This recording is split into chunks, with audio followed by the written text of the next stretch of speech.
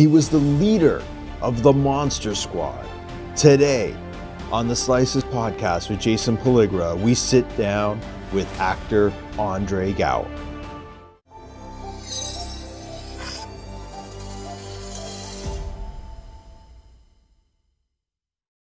Hey everybody, this is Jason Pelligra. Welcome to the Slices podcast. Today on the show, we have the leader of the Monster Squad, Mr. Andre Gower. How you doing, Andre? So far, so good. And it looks like it's just getting better because we're doing this. Yeah, no, thank you. Thank you so much for being on the show. I think I speak for a lot of people, and forgive me for being redundant. I'm sure you've heard this a lot, but your film means a lot to people my age, and I was one of the ones that saw it at the time. So I'm oh wow, you're yeah. you're in a coveted small group there, Jason. Exactly. Well, you know what? Yeah, you're right. But so I did show my support in '87. So well, we appreciate that. Awesome. So I want to get right into it. So were you a Monster fan before the film began? I enjoyed genre films. I enjoyed horror movies. This was, mid 80s. So, slashers were popular. We had just come out with, probably our time was Freddy, Jason, things like that. I enjoyed them. I was honestly, when I was a little kid, I was a little scared of the scary stuff, and creatures, not so much, but like, some weird stuff that you don't understand. I remember seeing The Exorcist at way too young of an age. So, and you watch it now, you're like, oh yeah, it's still kind of creepy. Yeah. I dug them. I was interested. I grew up in this business. So, starting in TV and film when you're 5, how things are made and you're kind of inside, but still doesn't mean you can't get affected or scared or something by a movie just because of a situation when you're, young age. But I did enjoy them. Monsters are different. I grew up more of a, because you had to go to the movie theater, obviously, back in our day, to see the new ones. And there wasn't really cable. And there's no streaming, obviously. So you couldn't just pop on whatever you wanted. So you were able to see what was available. But then if you lived in a big market like I grew up in, born and raised in Los Angeles, you had not just your network TV, but you had some local affiliates and things like that would show old movies, on Saturday mornings or late night Friday nights, things like that. And so you got to see some of the old stuff, which was kind of cool. And I've always been a Creature from the Black Lagoon fan. He's my guy. So he's your guy. He's my guy. Like Monsters, he's my guy. Of our era of new stuff, Freddy's probably the scariest villain, whether he's a creature, monster, villain, whatever he is, because he's not real. He's in your mind. So that was just terrifying. Yeah. Like Jason, I could get away from, no problem. I just run. Or I'll lightly jog and I could take care of it, right? But Freddy, you can't escape him. That was terrifying. And the reason why I ask is because, it's kind of funny because your film appealed to so many kids your age that were, knee deep or neck deep in loving monsters. So I always wondered, when working on it, because you're in this for what a lot of us would have deemed a dream project. Yeah. I'm always curious to know, your frame of mind heading in. Obviously, now things have changed, but, I want to know if, you were a fan of the Universal monster films. But you were right, because they were hard to watch back then. Like, you had to be up at 3 a.m. on a random night and hope that, something was on, right? Right. Or Saturday, Saturdays were awesome because you could go outside and play with your friends, or if you had sports to play, you played those. But you woke up and you did cartoons, and ate some, cereal that was terrible for you, and then you went out and played, and then you came back and you had kung fu theater, followed up by sci-fi theater or some, horror movie that ran, and that's where we got a lot of that, exposure. And honestly, at the time I was probably more of a sci-fi kid and a kung fu theater kid. But they're all the same. Now, monsters in particular are super fascinating just because, what they stand for, and what they mean. They represent kind of archetypes in the human condition or the human experience. They're usually kind of physical manifestations of certain, social epochs or eras that we go through as a society, which of course, when you're 8, you have no idea what that means. When you're 28, some people don't know what that means. but you learn that later and like, oh, that's very interesting. But you know, you knew things being on the set of Monster Squad, like Dracula is this kind of, that's the guy. I think Dracula's he's the guy. Yeah. I think you know, werewolf, you know, with our Wolfman is iconic as well. We had all the icons, right? Yeah, so no, you did. You can't get away from it. So you did, and it was the first one since back then. And when I say back then, I mean we're talking, you know, just a couple of years into talkies, you know. So like, I mean, these are just embedded in the roots of film in our minds, and anyways, we're gonna get more into all that kind of stuff. But I want to know a little bit about the audition process. Did you obviously auditioned, I'm assuming? Was it a big casting call, or was it you know, I think I know it was you know, that's a better question for someone like Fred. But you know, that was right in the middle of the time where I was doing a lot of work. I was fortunate enough to be one of the kid actors that worked quite a bit and had been on shows, had been on other films, and you know, was able to get asked to go audition. Not everybody, you know, was in that position. But when you're of that age and a certain, you know, time frame, and you're at that kind of upper 20%, say, of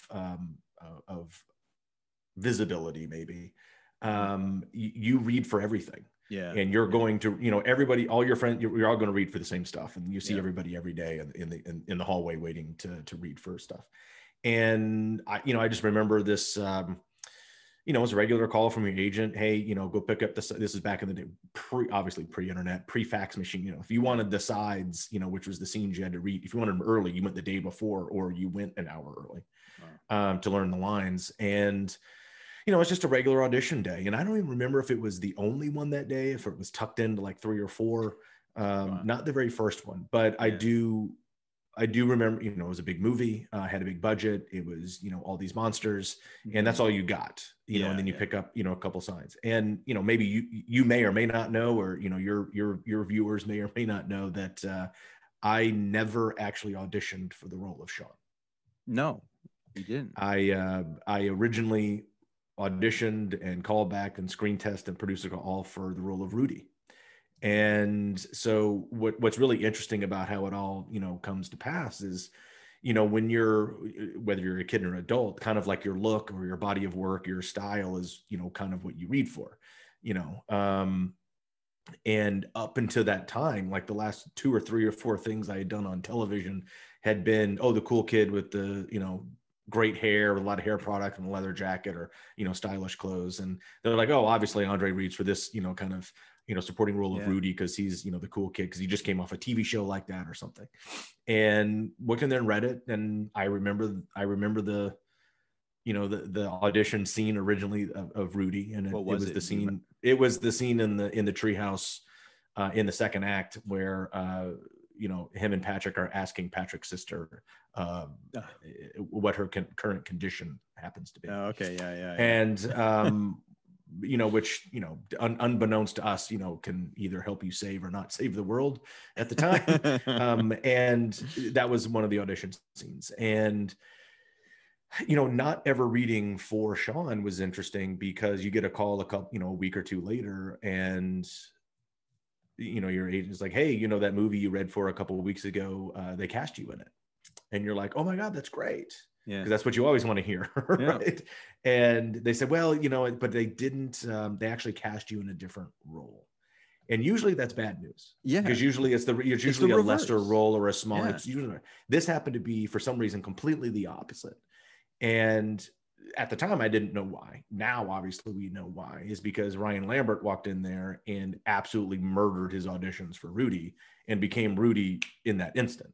Yeah. And I don't think there's look, everybody read for everything in this movie, all the names that you know at the time. Yeah. And, you know, they somehow had the, you know, the inspiration or the foresight to, you know, kind of cast Ryan as Rudy. And then I always, you know, especially in the last couple of years, I've really thought about it more of realizing how fortunate I actually was to be thought of in a different perspective. Like, I don't know who it was, whether it was Fred or Peter Hyams or Penny Perry, the casting director, to say, we're looking for a Sean, and we've read like 6 or probably. What about that kid that read for Rudy? That would he? Let's cut his hair off and take the gunk out of his hair, and can he be Sean? Yeah. And then I'm pretty sure I never read for anything as Sean. We're getting older, but they just called him, automatic. No, they gave you the lead. Like they cast you as the lead, like out of your Rudy auditions, which is, I think, sometimes very rare.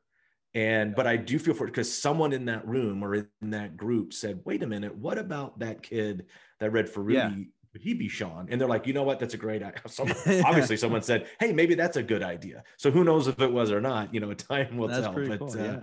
That was sort of that process. Wow. That's a great story. I, at the time, so you get the starring role, but at the time, Rudy gets the cool role. Were you a little upset about that, or were you... No doubt, absolutely. Yeah. It's like they said, no, you got cast as the lead. I was like, no, Rudy, kills more monsters, has the jacket, gets to shoot everything, and gets the cute girl at the end and things like that. So. That's always, everybody wants to be Rudy. Yeah. It's true in life in general, right? But it all worked out clearly. That's what I was meaning. Yeah. Everybody wants to be Rudy, but we're usually either, the insufferable know-it-all kind of bossy kid, Sean, or, the, kind of sidekick that you got to figure out what his role is, being Patrick. And most of us are usually, or you're a Horace.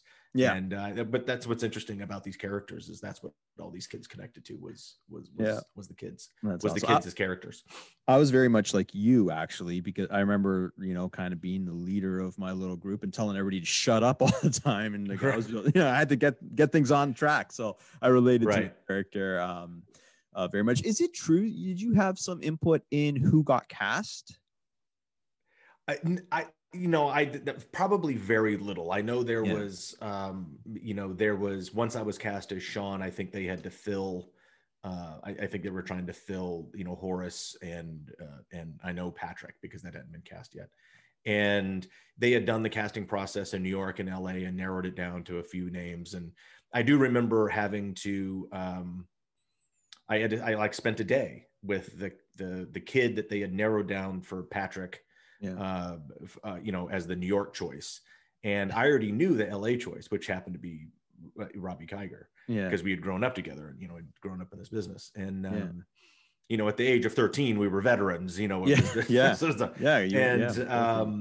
so there was this kid and they're like, hey, we're going to take you out, send a car, and like, you got to meet. And like, you just hang out with this kid for the day and like have lunch. And like me and my mom had to hang out with, this kid and his mom for the day. And did you like doing that stuff? Well, that was fun because it's always weird to be put in a situation where you got to spend time with someone you don't know. Yeah, right. And especially as a 13-year-old.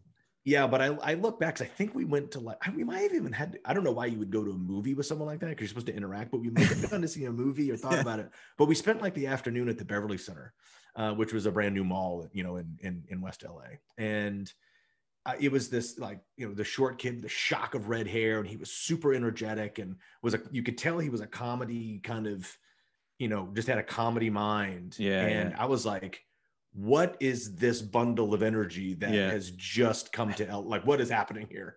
And and that was my only interaction. And I don't know if they asked her something. I might have said like, well, I know Robbie, so like, Robbie's cool.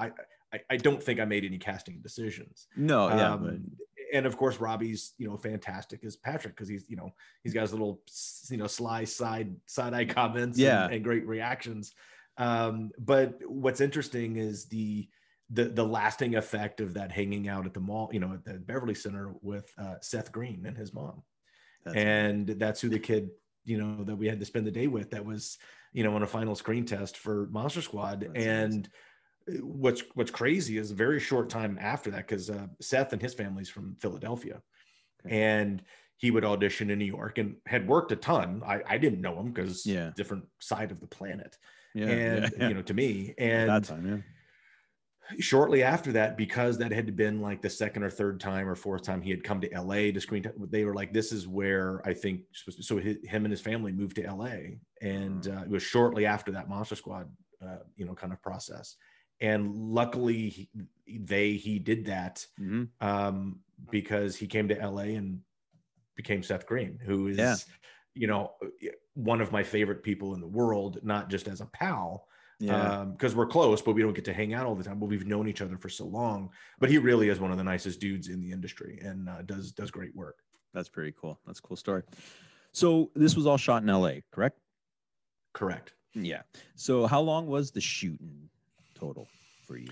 I worked about 3 months and change straight. You know, and then when time. You know, it was exhausting. Yeah. And you know, what's crazy, you know, when you're dealing, they always say don't work with kids or animals, you know, in film speak. And there's a reason. One, they're always difficult. You don't know what you're going to get. And you know, animals don't speak your language, and neither do kids. And unless you know how to work with them. And I think that's what we lucked out, you know, with Fred and Shane, just being not that much older than we were as screenwriters and a director, really. And that's why I think the story and the dialogue, that's a whole other, you know, track of conversation, works for people.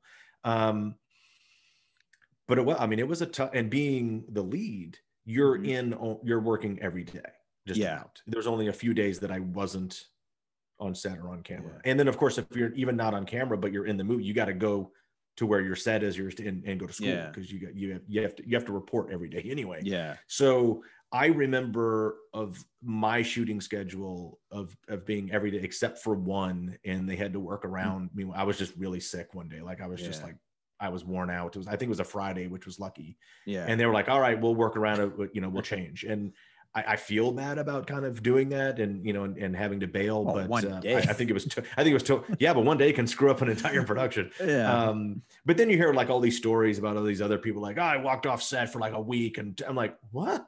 Yeah, I'm like, I felt bad about being sick and just going down. But it was. I don't want to say it was a blur, because I remember most of it. But it was it's a lot of work, and you're dealing with kids. You can only be on set or on property for so many hours a day, and you have to be in school so many days, and you can only be in front of the camera for so many hours. So it's very regimented, and everybody thinks like a movie set, something like fun and awesome like Monster Squad, or just be kind of like this a free pass to an amusement park. And it's not. It's all work, and especially since you're the kids, you can't fart around. Like you've got to show up, you got to know what you're doing, and you got to be professional. Because they're probably looking for it, right? They're probably looking for you to be a little bit off so they can, because there's no time, and time on a set is money. And, if you're goofing off or not knowing your lines or not paying attention or sick for a day, that puts a monkey in the wrench. Yeah. But this is perspective of you. Tough. Because this is where you said you were a veteran already at that time. And that is that's a blessing for the production, your mentality right there. That's why I'm like bringing it up, and I don't mean to interrupt, but your perspective must have been a dream for the production, because, at your age. Well, it's a good point, and I hope so. I hope I was certainly, a kind of, sturdy kind of, buoy for the whole thing. Look, there was much more veteran, much more trained, much more capable actors around us on that set, including Stephen Bach and Tom Noonan, and especially Duncan Regier and even Mary Ellen Trainor. But I think all of that blended in, with the kind of enthusiasm and the blend of professionalism and experience of some of the kids, that really made it work. And I hope I brought that to the set. I don't know, because I'm, I only have my kind of, perspective from that. But I try to be, and maybe that was something that they saw. I don't know. Who knows? Awesome. What was day one? Do you remember day one on set? Yeah, day one. Day one for me was actually day one of Sean, the character, of being in the principal's office, and doing the interior hallway with Mrs. Cathead, and outside was also Rudy's intro. I think that was either the first day, the second half of the first day, or the first of the second day, where he saves Horace. But yeah, for me, I believe it was in the principal's office with Robbie, and with Spider with Human Head, and then the hallway shot. And it's interesting because kind of that memory came up, what was it, 2 weeks ago or so, because there was actually, a kid on set that during that hallway walk, we shot a scene. I swear we shot it. Fred just posted, like, we didn't even shoot it, but maybe we rehearsed it and didn't shoot it. Where a kid runs up to Sean and they trade like baseball cards or something. I mean, it's a really quick, like 5-second thing, and then he goes, and it's just sort of supposed to be like interaction in the school hallway. Yeah. And that kid was actually Dustin Diamond, and your kid. So, and I mean, super young. He was probably like, I don't know, 10 at the time, maybe. And, hadn't done Saved by the Bell yet, hadn't done much. And he was just kind of this kid with this, big head of hair, curly hair, and kind of this long face and this kind of goofy expression. And I was like, who is this kid? Like, wow. I was like, what is happening here? And I almost wish that, that little tidbit was still on camera, because that would have been kind of cool. But that was, that's bad news, for someone like Dustin to go out like that. No, that was it's pretty fresh right now, and that would have been pretty cool, because but that was day one. That was day one on Monster Squad. Really, eh? So Dustin Diamond was there. All right, so all in all, were you kids tight on set? Or was there, because you guys were the same age, but you weren't. Like, I mean, there was some and at that time, like, a couple of years is huge, right? But at that time, it makes a big, makes a big difference. When you're 10, you're not hanging out with 13-year-olds. Exactly. And when you're 13, you're not hanging out with 16-year-olds. Ryan was the oldest by, he's a year and change older than I am. Yeah. And Robbie and I are fairly close. But then it was Brent, who was, I think, 11 or maybe close to 12. He was really young. Yeah. And then, of course, Michael was 6 and Ashley was 5. So, I had known Robbie. Robbie was the only kid I knew. Yeah. And we'd known each other for years. I knew Michael because I knew his older brother.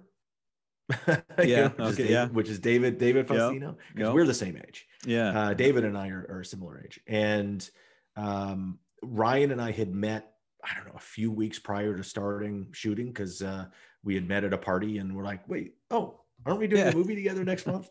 And so that was, and I have a picture from that night, which is really cool. Hollywood, like the night we met. It's so like, aren't we doing a movie in 2 weeks? And great. It's awesome. But I mean, that happens, right? Yeah, no, I love it. It's different than like, aren't we going to the same summer camp next year? Yeah, exactly. Which everybody else gets to do. Yeah. In Toronto, it's like, hey, weren't we on the same hockey team?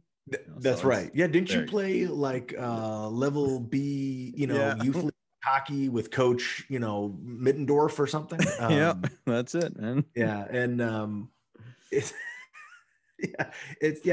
kind of a unique existence, but it takes some time where you put a group of kids, whether they're related or not related, whether you know each other or not, in that compressed space. And you're trying to work, you're trying to do school, you're trying to figure out who you are. And just because it's on a movie set doesn't mean you don't have those regular kind of human kid, adolescent dynamics, and everybody's got to figure out what's going on. You're all playing fictional characters, but you're all real people when you're off, out of costume and all that. So you've got to figure out and get used to each other. Yeah. And, honestly, I don't think it took that long. Yeah. I think there was some, you're going to have your kid antics and you're goofing off. And I do remember there was probably like in the first week or two, Brent, being younger, felt maybe overwhelmed that maybe, something, we'd be, active doing something or in the school or, goofing off with each other, not work wise. And then like, we kind of, had a meet up and it was like, look, let's all kind of tone that down and that's the only thing I remember. And I think one of the producers came in one day and took Ryan and I, cause we were the oldest, and was like, hey, it's going to take a while. We're here for a long time. Yeah. Let's just make everybody feel kind of cool, include everybody. And, don't try to cause any hijinks or anything like that, which I don't think we were, but it was just those regular kind of get used to dynamics and stuff. Yeah. And, but I think everybody was kind of perfectly kind of cast and everything, and it all kind of fell in. And, even though I only knew Robbie and met Ryan a couple of weeks before, I think it came across that we all knew each other for years. Like we all grew up in the same neighborhood, in Sean's treehouse. So I think it worked. It looks rehearsed. Like it looks like you guys had some rehearsals and you guys had a chance to bond. Like, and that's I don't know, but you didn't. I'm assuming. I mean, not too much prior to shooting. It was normally during your shoot days that you would go off. And I remember a lot that Fred would, you know, when we had the time, whether we were either shooting another scene that we weren't in or setting up, like he would take us to the side and go, okay, here's what we're doing next, and let's work on it this way and get used to it. So I think that was very smart of taking that time, because working with kid actors is completely different than working with adult actors. Yeah.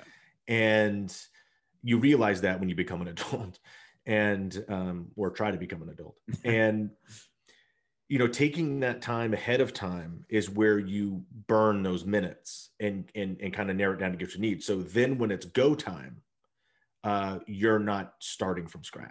Yeah. And I think that was a very, you know, cognizant thing that that Fred knew he wanted to do or needed to do or should do. And I remember some of those kind of, you know, on the day or the day before type of rehearsals of what we're doing the next day or in the next hour or just after lunch or something. And I remember, especially with Ashley and myself, and then even with the other kids, of just because it was about getting those beats and those timings right. Because like you said, you need to bond, and you can't have a scene of 3 kids walking down, you know, sidewalk and figuring out who you are. It's got to feel and look like you've known each other your whole lives. Yeah. So you were the leader of the Monster Squad. Did you kind of assume that throughout production, or was it just? I don't know if I consciously did. I'm sure if you ask Ryan and everybody else, they were like, "Oh yeah, definitely." Yeah. Insufferable know-it-all, telling everybody what to do all the time. But I think I've just always kind of had that mindset of, you know, kind of big picture thinking and, you know, kind of bird's eye view of where everything needs to be. That way, because I don't really ever get like, you know, caught off guard, or, you know, or if you do, then you can adjust. But you never really don't know where you are, where you should be, or where things are going. And so I've always been fortunate enough to kind of view things that way. And, you know, I think that comes across there. And I tried to play that role, because not only are you the leader of the squad, but like, you're the first card of the movie. Like you're the lead of the movie. Are there other adults and more competent and experienced actors? No doubt. But like everybody knows, like you're the guy, like you're that guy. And so I tried to hold that up, you know, a little bit and rally people or encourage them, or, you know, it wasn't like, you know, cracking a whip or anything. That wasn't my job. Or should have been. But you know, I do remember trying to kind of, you know, bring that kind of group mentality. And I remember one thing that, because I was really into outdoors stuff, and I was really into archery at the time, which was cool because we had archery in Monster Squad. I didn't get to do any, but Ryan did. You would have if you. That's right. And you know, I used to go to the store all the time. It was kind of a big outdoorsy archery kind of active store, and I went and got these kind of like outdoor folding kind of like camp chairs for everybody, and I gave everybody as a gift so we could all sit around. You know, that's like cool. Just carry these little portable things, and you know, try to have people over at the house, you know, when you could, and things like that. So awesome. I think I tried, maybe. I don't know if it succeeded or not, but all right. Yeah, it wasn't an uncomfortable position. This looks like a dream job for a kid. And I imagine there are days where it was a lot of fun, but how difficult was this shoot at times? Like, were there times where this really just kind of got a little ugly? I don't know if it really got ugly, because I think we were so, I don't want to say isolated, but kind of set apart from the ugliness that could arise on a set of timing, because we had the buffer of us as a group, and we worked together most of the time. And then we had Fred there in the middle, was sort of a buffer from the production and that kind of nuts and bolts grind of it, and then us. And I remember that very vividly. And I think Fred kind of related to us in that regard as a buffer, either very smartly or very, you know, lucky, you know, for us. But it is a lot of work. And like I was saying, when you're dealing with kids on a set, you can only be there for so long. So there's not a lot of goof off time when you're supposed to be working. So you got to know what you're doing, know where you're going. And then we had a lot of night sheets, especially at the end. You know, a lot of stuff took around different locations around Southern California, but a lot of stuff was on stage. And, you know, shooting a movie, it takes a long time. You know, it's a long process, and every day is long. And when you actually look at especially back in the day, things are tighter today because there's less time and less money to do a day. Yeah. But back in that day, like if you actually counted the minutes that you actually quote unquote rolled film or rolled the camera and it'd be a few minutes a day. Yeah. But you're spending hours and hours and hours setting up and blocking and moving equipment and moving locations and stuff. Yeah. Amazing. It was super fun because you saw a lot of cool stuff, but it was work, man. It's like, it's not an adventure park. Sure, It's not a playland. And there's more pressure on you as the kids, because if you goof off, everybody's going to go, oh, kids. Yeah. Yeah, and, exactly. That happens. Yeah. So, okay. So with that being said, was there one day on set that stood out for you that was just like, this was the day, this was a scene or that you really enjoyed? I think personally, some of my favorite scenes in the movie that don't have me in it, which is cool.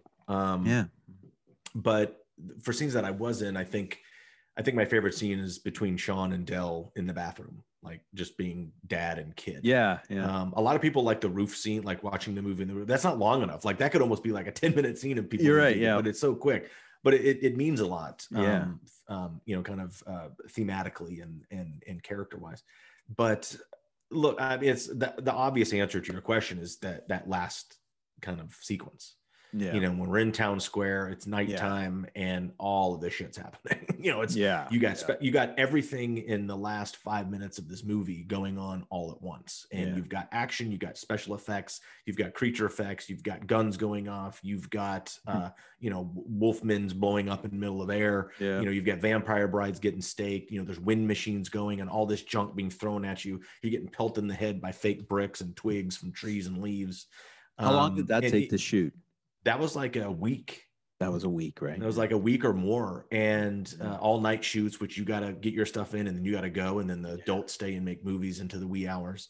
And the highlights of that were probably, I actually had a stunt that was cut out. Like when I stake Dracula and he flies off into the vortex, like I'm almost getting sucked in, and the rest of the squad is doing like a human kind of chain and they're holding on to me so I don't fly in there. There's a shot where I'm actually up on a rigging and I'm flying in the air and I'm almost I'm flying, so they're holding on to me. I remember that because it hurt. And do you know why it got cut? I don't know why. Maybe it just didn't look right, or we have that actual BTS running film footage in the documentary. So there's a little clip of that scene that we've never seen. That was a little selfish insert that I made sure was in there because no one saw my big stunt. And I have like 2 minor ones in the rest of the movie, but that one was a big one. Hey, and you got to be proud about that. I mean, come on. Yeah, and I think just all of that. The carnage and the melee and, it took like a week or so to shoot that. And it's really only like a less than a 10-minute sequence all the way from when it just kind of starts to, the final, line. But it feels epic. It feels like when you watch the movie. It was. It may have been that way to shoot, but it comes off, I think, the way it was intended as an epic climax to a film. So it makes it worth it, right? Yeah, it totally does. And, whether it was, that rigging hurt or, you got really tired of getting pelted in the face by these leaves or fake bricks, because with these giant wind machines, and they're basically airplane engines with big propellers, and they face the propellers the other way, so the wind is actually going towards you, and you just throw stuff in front of it, it just shoots out like a cannon. And it's like foam stop signs and fake parade. I mean, it was insane. Like if you actually look at something, like there's some stuff where that wind is really going. And Ashley's getting hammered in the face by leaves, and it was quite the ordeal. But that was also the same week that I stood behind the camera. I stayed later and I stood behind the camera and watched them blow up Wolfman with a stick of dynamite in midair. So that was that was my next question. That was that's amazing. How cool was that for you then? I mean, you were there. So, I mean, that effect, that stunt on that day, how cool was that for you? I mean, you knew it was going to happen. You read it in the script, and I can't remember in sequence or out of sequence, because we did the scene where, like I hit him in the head and then my dad puts the dynamite in his pants and push, because dynamite in the pants, what a great gag. Yeah. You know, and then you push him out the window and it blows up. And it's kind of one of, if he had It was a stayed great there, we all would have blown up. I mean, Yeah. it's literally the second time my character almost gets blown up by dynamite in a movie. I mean, it's insane.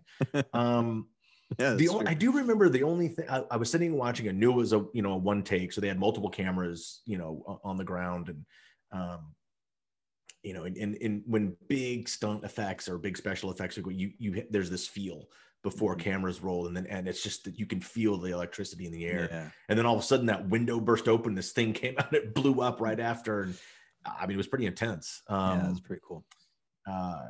It's a great sequence. It's a great sequence in the film.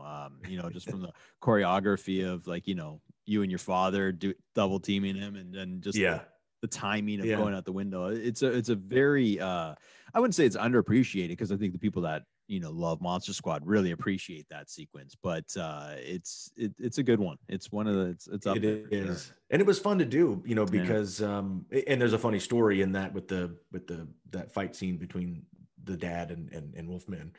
When I come in to save the day for him, and I have a bat, and we did the rehearsal. We walked up and it was like, okay, you come up here, and obviously it's camera things. I'm not really. It was a foam bat. I'm not really hitting Carl inside of the Wolfman outfit. You fake it, for the camera to look, but you got to sell it. Yeah. And even though I'm left-handed, I batted right-handed, but I had to hold it the other way, so I was halfway comfortable doing it. Oh, I see. But what's funny is, I grew up with this imagination, and I played a lot by myself, and you go out and you play Matchbox cars or army men or action figures or spaceships, and you always make the sound. And I remember we got we blocked it out, we worked it out. I said, okay, let's do it. Let's shoot one. So we shot the first take of that sequence where I come up and say, "Hey, asshole." And I went, "Hey, asshole." And Wolfman turns to me, and then, it's supposed to be good timing. Like, he's turning right into the blow. Yeah. And so you go, "Hey," and I went, "Hey, asshole." And he reacted, and the Daxton Manson pushed him off camera. And I remember Fred calling cut, and he's like, "That's great. That's good. So the timing's good. We don't need the sound effect. We'll put that in later." And I was like, "What?" He goes, "You made a sound like you were hitting him." I was like, "Oh shit." I was like, as good as it was. How dumb of me to do that. And so we shot another one. I didn't make my own special effects sounds like I would have in our backyard if you and I were doing a fake wrestling match or a fight or something. I actually did the kapow. And it's so that's stupid. Awesome though. How can you not? I mean, you're a kid. That's what you do. Yeah. I think it was maybe the being caught up in the cool moment and just going with it. Most kids don't have a Foley department to add in the effects after, right? So you're that's right. So I don't need to do it all. One of my favorite scenes in the film is actually the first one. And I really think it's got high production value with Van Helsing. It's got high production. It looks like it was shot in the Carpathian Mountains, and I really think that film, I mean, that scene really just sends that film off on the right foot. Obviously you weren't there for that, the shooting of that, but what are your thoughts on that scene? I mean, I wasn't in the scene, but I was around, because that was one of our stages at the studio lot.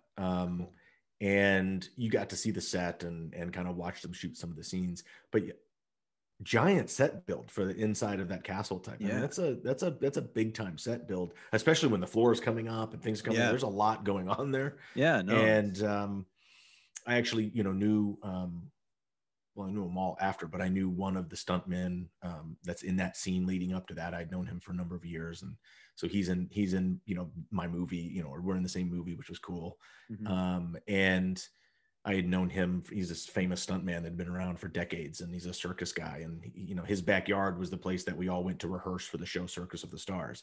And so I had done that once, and then I did it a year after. And his name's Bob Yerkes, and he's a famous kind of high fall guy. He always did high falls in movies, or just basic stunts. And what was cool is he was actually a side stunt man in a movie called The Towering Inferno, which my sister's in. And so, there's a big span of, connectivity in the industry sometimes. And that's cool. The other connection, I don't know if you've ever seen or anybody's heard of The Towering Inferno, but, big film in the early 70s. Great film. And my sister, It's a fantastic movie. Yeah. My sister is the little girl that Paul Newman saves throughout the, second and third act while the fires goes. That's my sister. That's and awesome. What's cool is during the it's a great credit for her. I mean, it's like that's something you can trade on for the rest of your life. Not only that you were in the Towering Inferno, but you got saved by Paul Newman the whole time. Newman. And because normally what she says, she goes, yeah. Paul Newman, is like just holding me by my butt for like a month. It was great. But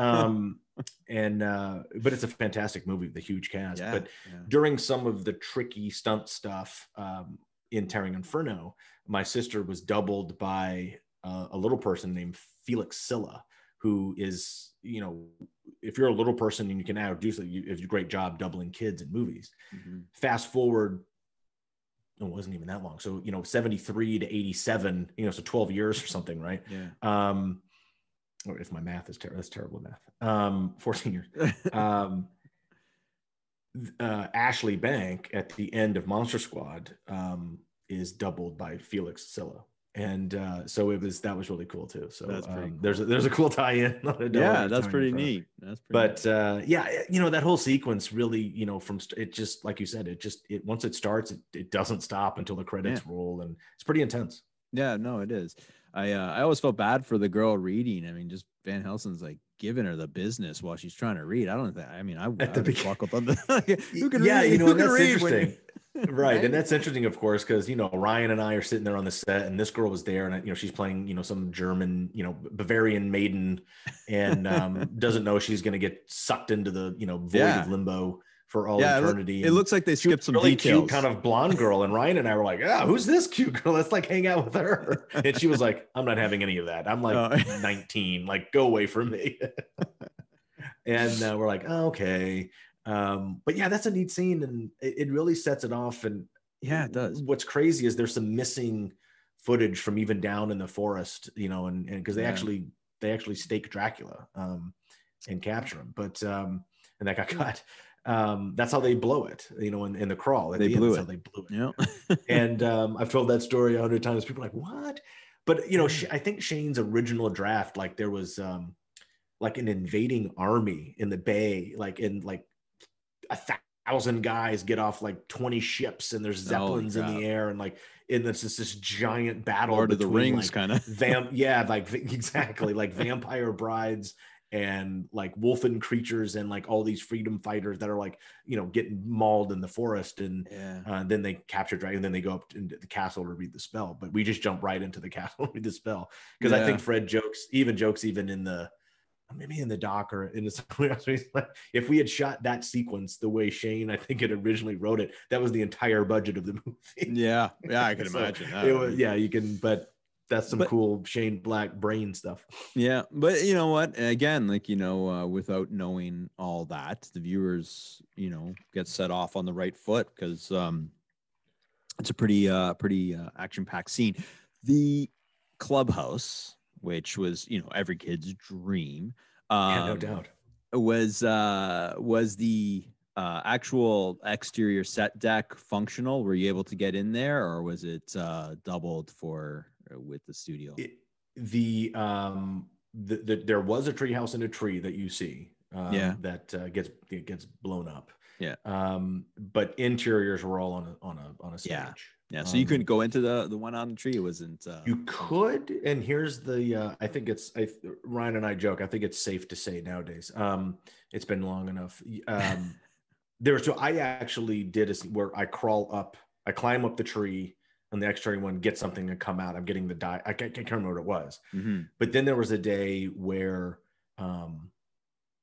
we were on set at that location, and they needed a shot, and it was the shot of where Rudy opens the curtain to look out the window. You just need that kind of establishing shot. And I remember Ryan tells the story because he was standing right there. So this is Ryan's tale, but Elise Gans was our studio teacher, and this had probably been, we've probably been on set maybe a month or so by now. And she's in charge of you. Like, she is your protector and advocate and den mother and, sheepdog and, Terminator, so to speak. And we're on set, and we come on, it's like, all right, Fred was like, all right, what we need Ryan. walk in frame. We need to go up in the clubhouse and we need to do the shot of you opening the curtain. And he's like, that's not happening. Like there's no way. Cause it's not even like a built thing. There's no safety stuff. There's no way a kid's climbing up there. And they're like, oh, well, that sucks. And then somehow, like 5 minutes later or something, they were like, hey, Elise, look over there. Like, can we talk to you over here? And then Fred was like, Ryan, go get up there, go up there. And so Ryan scurried up the tree as well and sat down. And he tells it like there was a guy, like a grip up there, like holding on to his legs just in case, like, I mean, it wasn't rickety. It was pretty sturdy because I was up there too once, but he had to do the shot, open the window, and then get back down before Elise ever knew. So sorry, Elise. I think they pulled one over on you, but were you all in love with Lisa Fuller? I mean, who then or now? I mean, geez. If you've seen the documentary, I mean, we got her in the documentary, which is fabulous because she's been kind of enjoying the Monster Squad Resurgent ride, for the last 12 years on the periphery. Yeah. And she'll chime in and be like, oh my God, that looks so much fun. I was like, why are you not here at this thing? Like, come to the screening, come to this. She's like, yeah. And then I actually flew her to Fantastic Fest in 2017 because we were doing a big event, and I actually rebuilt kind of the treehouse in the bar at the Alamo Draft House, and we had the poster, and my friends Jason Murphy and his wife, like Allison Murphy, knocked it out of the park, like built walls, and she built a fake tree, and then had all this production stuff that you don't see in the documentary. Yeah. Because we cut that scene out. It's now a special feature that will hopefully be on the international release. Nice. But I brought the cast to Austin, and we showed a little teaser cut of the doc at this big film festival called Fantastic Fest.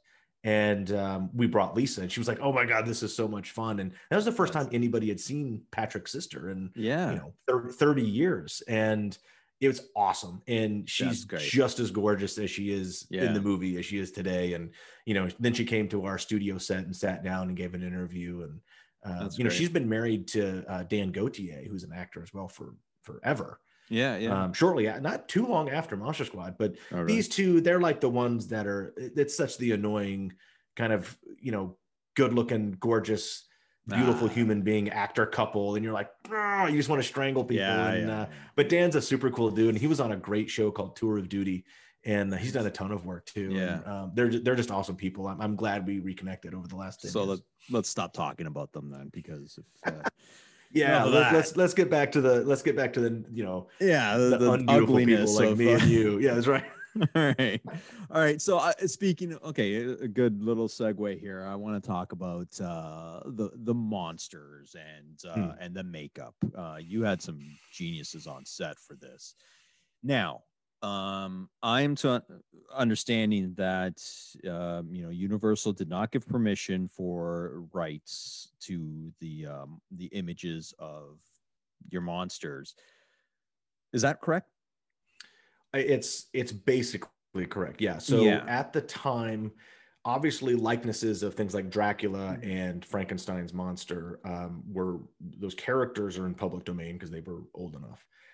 Creature from the Black Lagoon obviously was a fairly new movie. They own that likeness.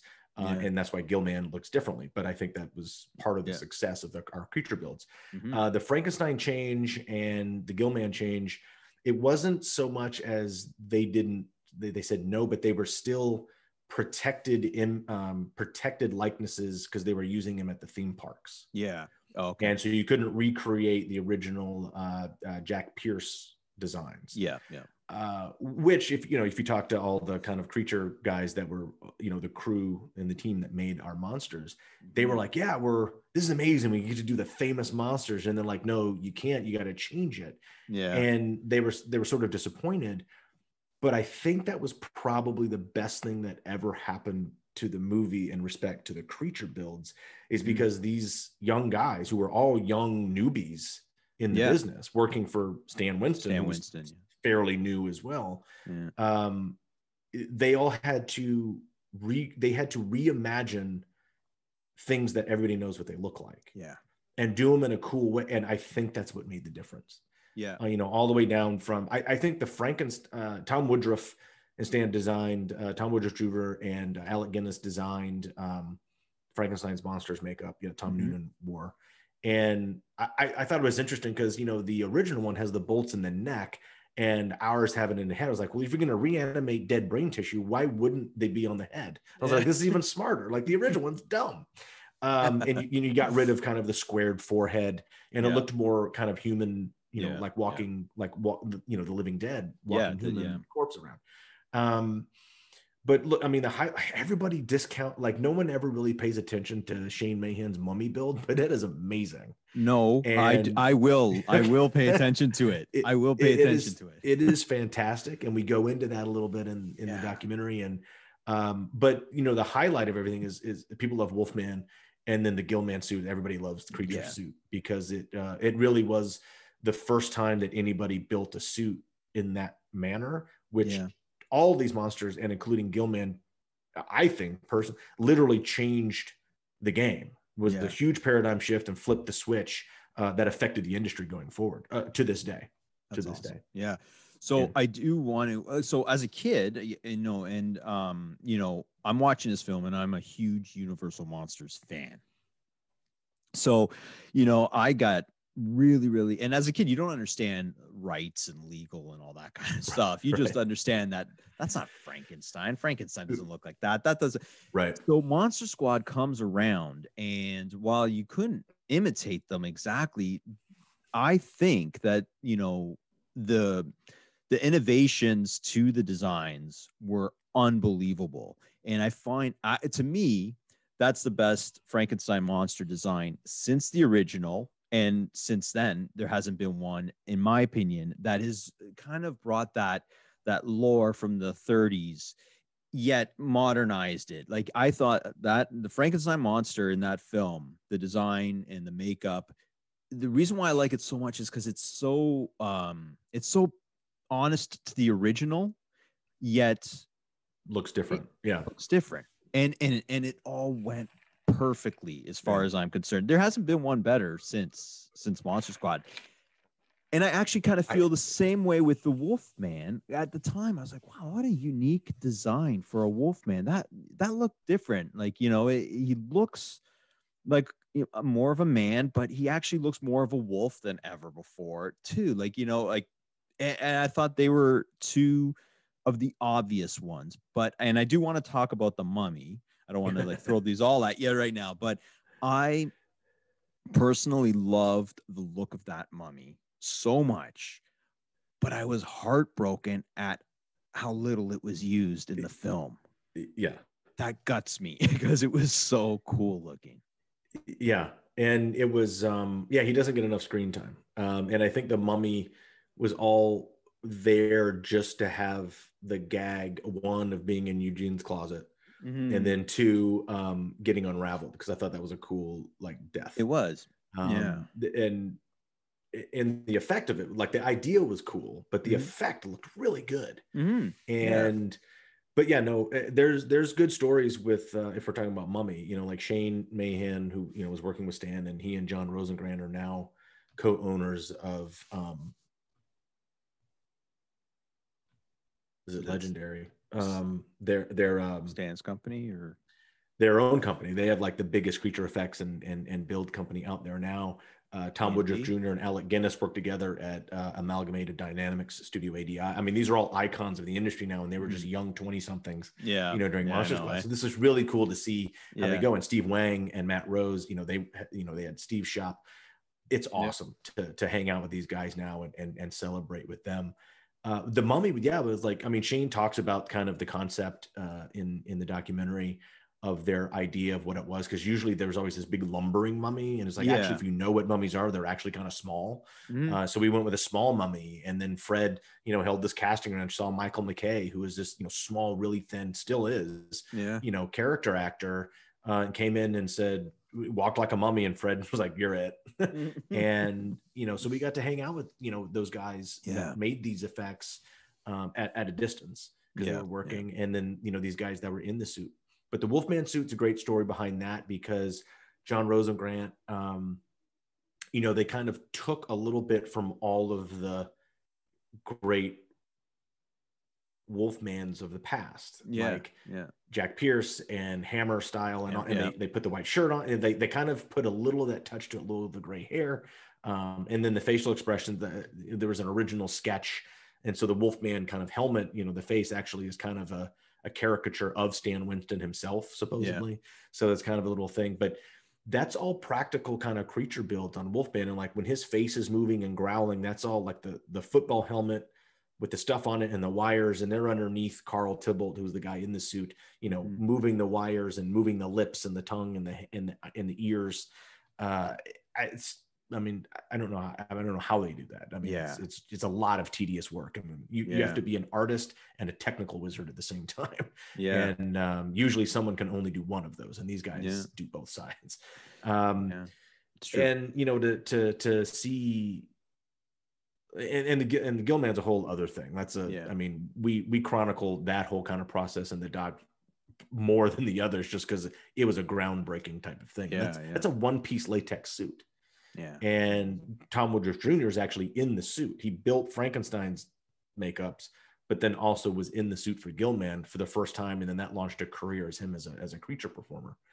And he gets glued into that. He literally gets zipped up and glued into that bodysuit. And then the helmet goes on, glued in, and the hands he's super glued in the suit, and you can't get out until the end of the day. Like, you don't leave. Yeah. And there's no zipper anywhere. Yeah. and the paint scheme, it just really is a unique creature build. And they invented it. Like Matt Rose and Steve Wang, like they invented that suit and how to make that suit. Yeah. Like for that, like, and that affected how you make suits to this day.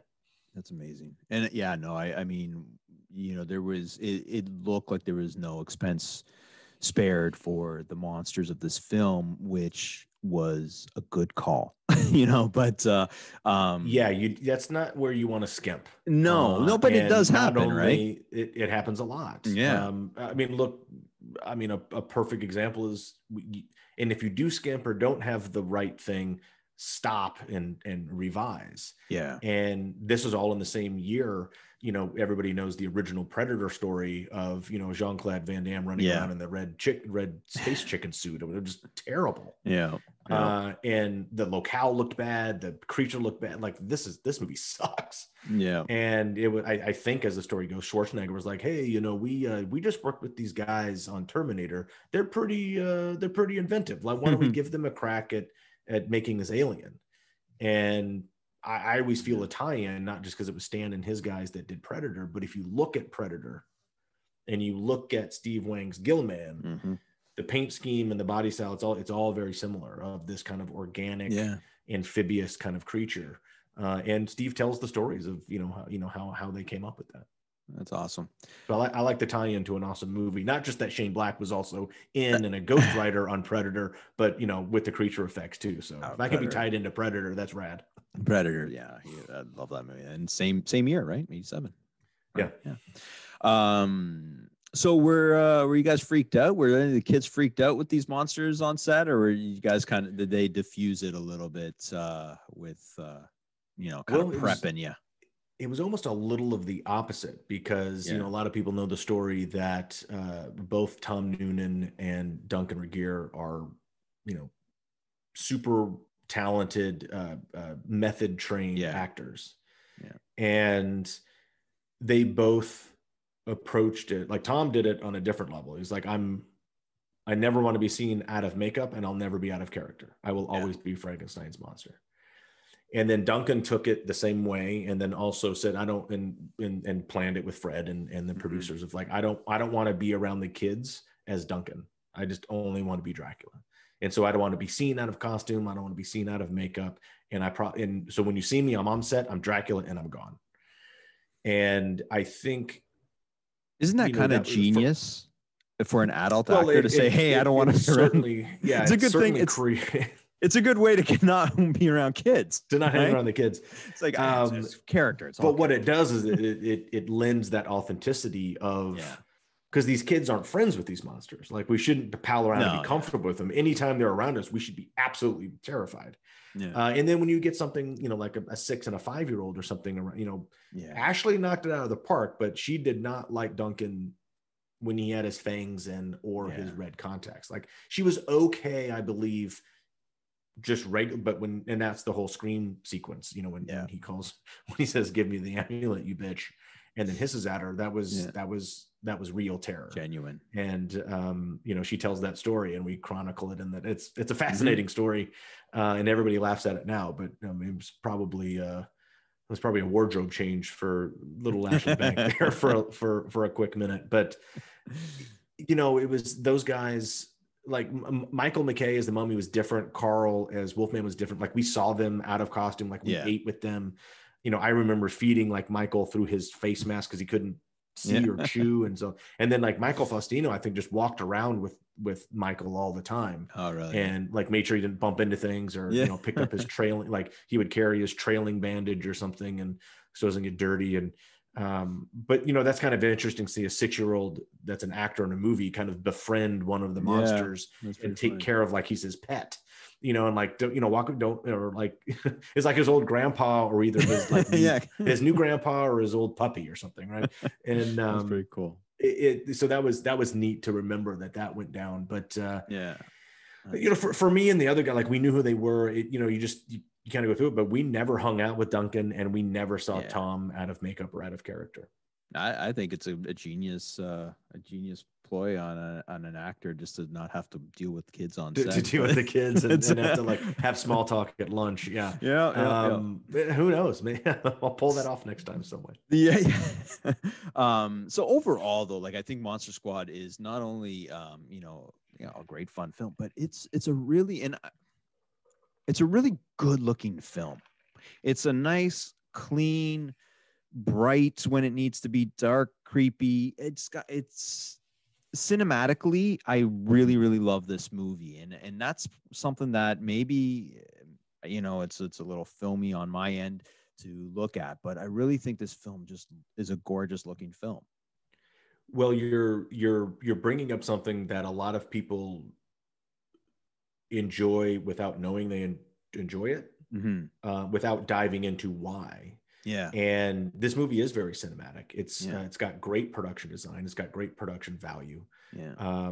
I mean, sound, score, effects, those are all awesome too. But just the visuals of this movie, when you look at it from the pun, you know, from that lens only, it really there's some good stuff in there. Yeah. And it starts with kind of the storyboarding and what the camera should be like. And I think that's one area that I think Fred and the production and us as a cast were really fortunate to have our DP, who was Bradford May, who's a very, very inventive, creative, cinematic DP. Yeah. And sort of ended up over the years having, you know, like a Bradford May kind of look and a style. Yeah. And he's still a great guy. Like before, you know, kind of pandemic time, like we just went to dinner. Yeah. Because his family is this industry kind of icon production family. Like his uncle is Tommy Chainsaw May, and Tommy's son Michael, and Tommy was you know, is this famous key grip, and he was our key grip for Monster Squad. And Michael, Tommy's son,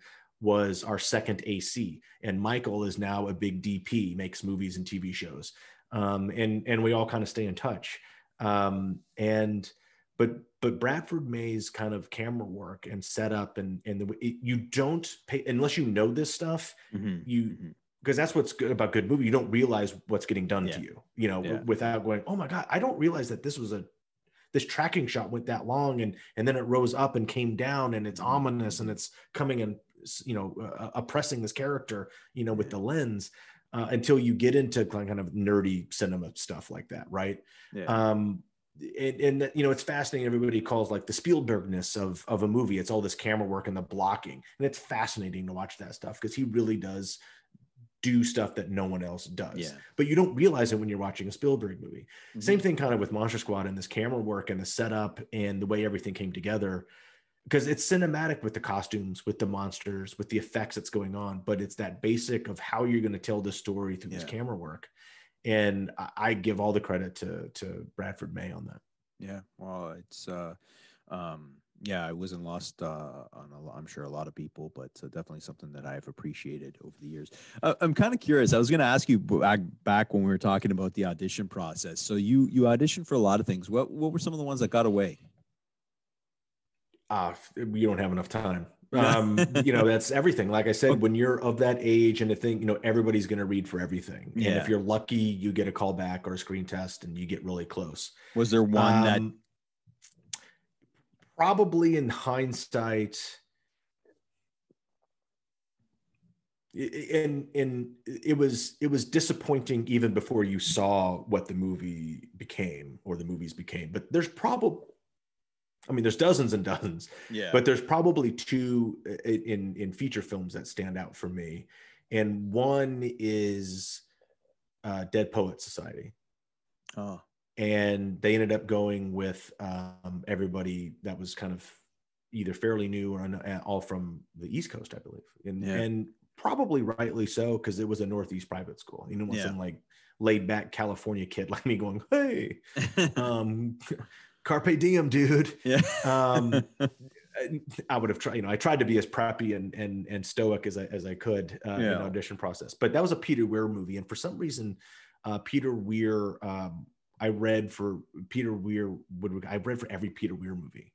And I couldn't do Mosquito Coast because I had a commitment with a TV show one time, I think. And that would have been cool. But kind of the number one answer to your question is Stand By Me. Yeah. Wow. And I remember those auditions, and I read for Teddy Duchamp. But there's a reason that Corey got Teddy Duchamp, because he brought, that's what happens in auditions. Like, you brought in and you become, you hit that button for the people making the decisions. Yeah. And Corey brought that, a little bit of that damaged, kind of crazed but enthusiastic kid look, like he always does, to everything. Because Corey's actually a pretty good actor. Yeah. And if you watch more of his stuff, then when we start getting older, teenage years, it gets a little campy and weird. But he's actually, when he was a kid, he was a pretty good performer.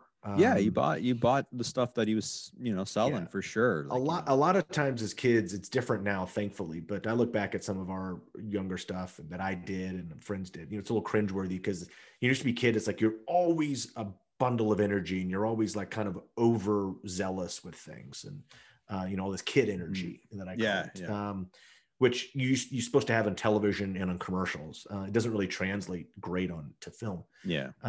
But Corey was great in Stand By Me. All four of the kids are fantastic in Stand By Me. It's a great cast. And I just want to be in that movie as a selfish move, not to be in a big movie, but because that's one of my favorite movies. It's actually my second favorite kids adventure movie of the 80s. And it's like, I was like, oh man, I wish I had done that one. But we all have those stories. Like, a lot of people have stories of not being in the Monster Squad.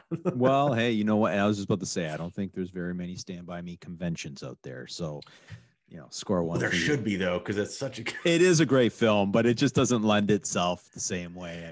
What's funny is all those kids, sans River, of course, because he's gone, but all the three are all at conventions for other stuff, not Stand By Me. That's true. Because Corey, I mean, my gosh, and then Will Wheaton, the Star Trek, and So okay, so I want to talk about Fred Decker, who is the captain, my captain of this film, and what was it like working with him at that age? Now, I put aside, your relationships with him now when you're doing all the retrospect, but as a kid, what was he like as a director?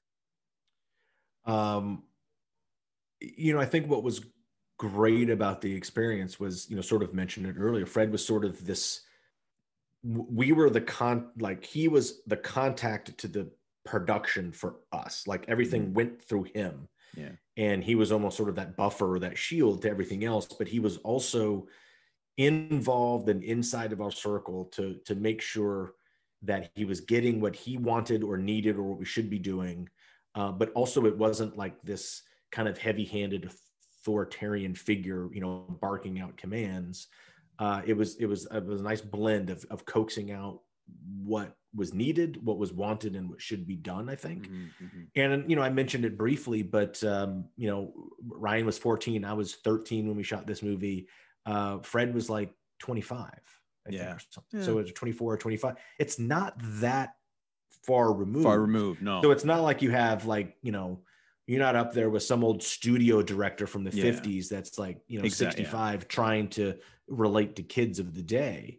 And Fred's just a kid at heart. He still is. I mean, brain full of information and knowledge and historical facts and movie lore. And that would kind of ooze out of him and try to, we tried to absorb it by osmosis, I think. Cool. But and we have some neat BTS stuff that no one's ever seen in the doc that was shot on set of Fred directing us. And there's one great moment with him and Ashley that he's just kind of right there in her ear and relating to what she wants. And he goes, okay, that's great. Let's do it. Which is different and contrarian to his actual sit down interview in the documentary. So that's neat to see that and remember, remember those feels and those conversations and what Fred wanted, because he was super enthusiastic because he's a young kid. I mean, he's 25. I would have loved to have made 3 studio movies by the time I was 26 or 27, like Fred did. I mean, he directed 3 big studio movies by that time. And still have this enthusiasm and want to work with kids. And know how to relate to them and kind of bring that feel in there. So that's cool. There was no like bad days or no animosity or no like, I don't like this guy. He probably maybe have had a day or two where it's like, I can't believe we cast this kid is a pain in the ass. I have no idea. I don't know what went on in other conversations, but I don't think there was any time where I got together with myself or with the other kids and was like, God, that guy's an ass. He was always right there as just part of the group. That's cool. Well, it's funny because when you're 13, you look at a 25-year-old, they look like, they are way out there. But when you're 25, and I mean, once you hit 25, you're probably like, 13 seems like 2 weeks ago. Like, you feel like you're right. So, that was his perspective. So it's kind of good that he was able to relate with you guys. Yeah. Were you able to go up to him and say, what I envisioned for this scene? Were you able to give him some feedback? Or was he accepting of it?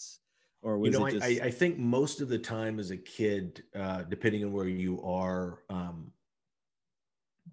you don't try to change much, but you will kind of bend things to make them sound right coming out of your mouth or the way you walk or how you'd move. Mm-hmm. And I think that's fine. And I think it's always good when there's a collaboration, whether it's a director or a writer or a producer, to say, what are you... This is how it's supposed to be. Do you think that works? Do you feel comfortable? Is there a different way?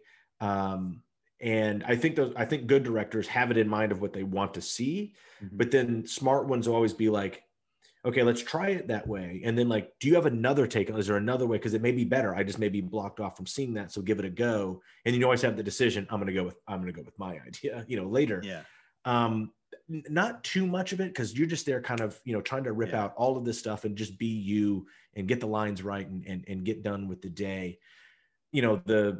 Thankfully, the one story that I didn't realize what it was at the time until just a few years ago, after hearing Ryan Lambert tell an anecdote from his days on set.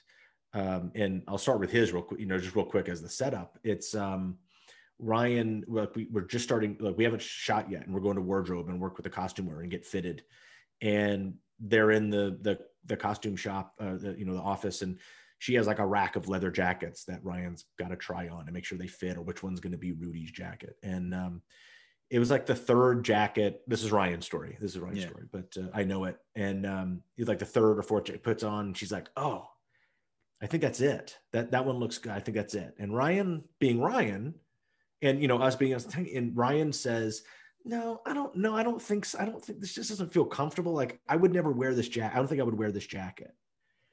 And it took him, he learned it in the moment. And then I realized that I had a similar experience. And the costumer looked at him and said, that's okay, dear, because you're not playing you. Yeah. Just because Ryan Lambert wouldn't wear this jacket. Yeah. Rudy Halloran would, and this is the jacket. Yeah. And, we always celebrate. It's like, well, we're glad we took that jacket, because that jacket was kind of, I mean, that hit a nerve with everybody that saw it. Everybody wanted that jacket.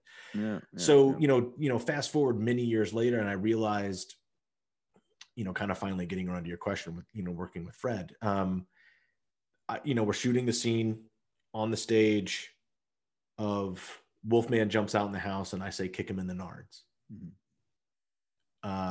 Which I had never seen or heard that word ever. Nah. I'd never heard the word nards. No. I didn't say it. I'd never seen it. And I wouldn't say it. Like, that's just not my word. Yeah. Like, and I asked, this is the one time I asked, I was like, hey man, I don't, like, can we, like, I don't know what this word is. And it's like, it seems like it was written by a guy that, you know, doesn't know kids. Like it almost seemed like we were turning that around and going, yeah. Like, I don't know whose line this is, whether you or Shane. It's like, no one says this word, dude. Like, no one, this isn't a word. And I was like, can I change it? Can I just say like nuts? Cause that's funny to me. Like I say nuts, like I kick him in the nuts. Yeah. That would be funny. And everybody would understand and it would be funny. Yeah. And I remember Fred's response. He said, he goes, I tell you what, why don't we try it as is and go from there? And we did it a couple of times. And, you know, I think what Fred was doing was wanting it the way it was on the page and then moving on. Yeah. And what I only think and realize years and years later was that I was having that jacket moment, but I didn't know it. Mm-hmm. And when I said, I feel lame saying this word. I've never heard it. I don't, like, no one knows what this is.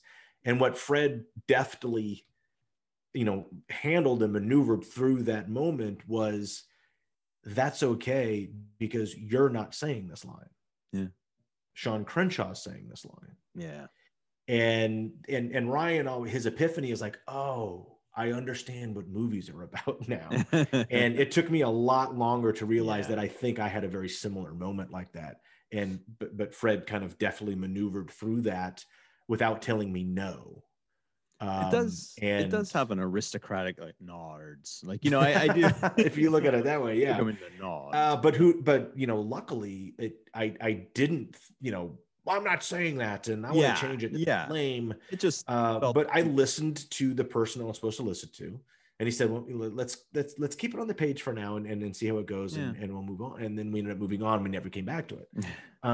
And luckily, because, I mean, my most sought after autograph is "Kick Him in the Nards," Andre Gower. And luckily that led, because if I had changed it to nuts, Horace's line would have been, Wolfman's got nuts. Yeah.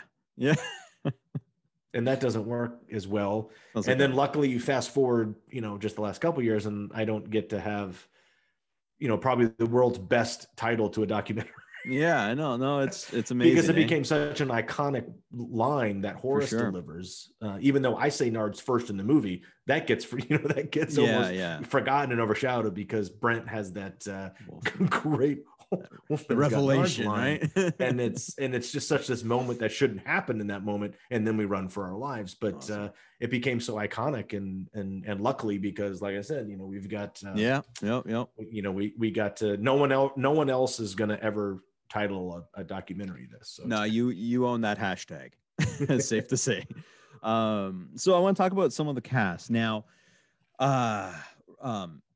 Robbie Kiger, who played Patrick, he was on the Thing with Two Heads podcast channel, and he's been MIA for a lot of the post Monster Squad love affair.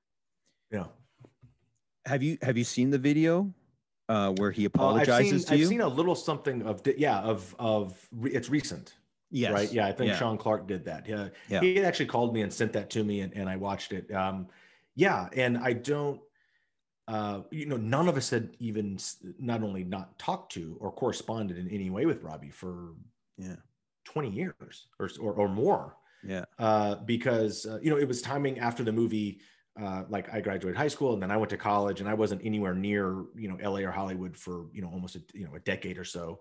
And then Ryan was off in San Francisco being in bands and, you know, being cool and, you know, as usual.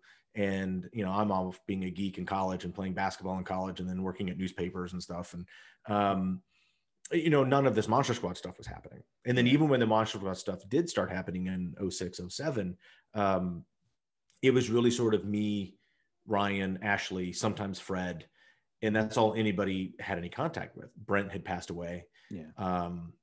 Michael Faustino was in LA and working on the other side of the business. Like he's a sound engineer. And you know what, we would hit him up and be like, hey man, do you want to be a part of these things? And that was just his decision. Like he's always working, he's very busy, and he's got a family. And then it's just not really, you know, his kind of his interest at the time, you know, to be involved in that stuff. So that's because he got out of acting, you know, at the young age of like 13 or 14, and something like that. And that's totally fine. If it's not your interest, it's not your interest. And I love watching the shows he works on. And you know, we follow each other on Facebook and give each other, you know, a thumbs up every now and then. And, but no one knew where Robbie was. Yeah. And well, there's not even a picture of him on the internet. No. And so that says something, right? You know, when someone doesn't have a photo on internet, you know, what's going on. And it's not, I don't even know most of the history or the story. That's Robbie's story to tell. But I do know you know, we heard over a number of years, like he was living in Hawaii for a long time, and then had moved back down to like, you know, Southern California, down by San Diego area, I think.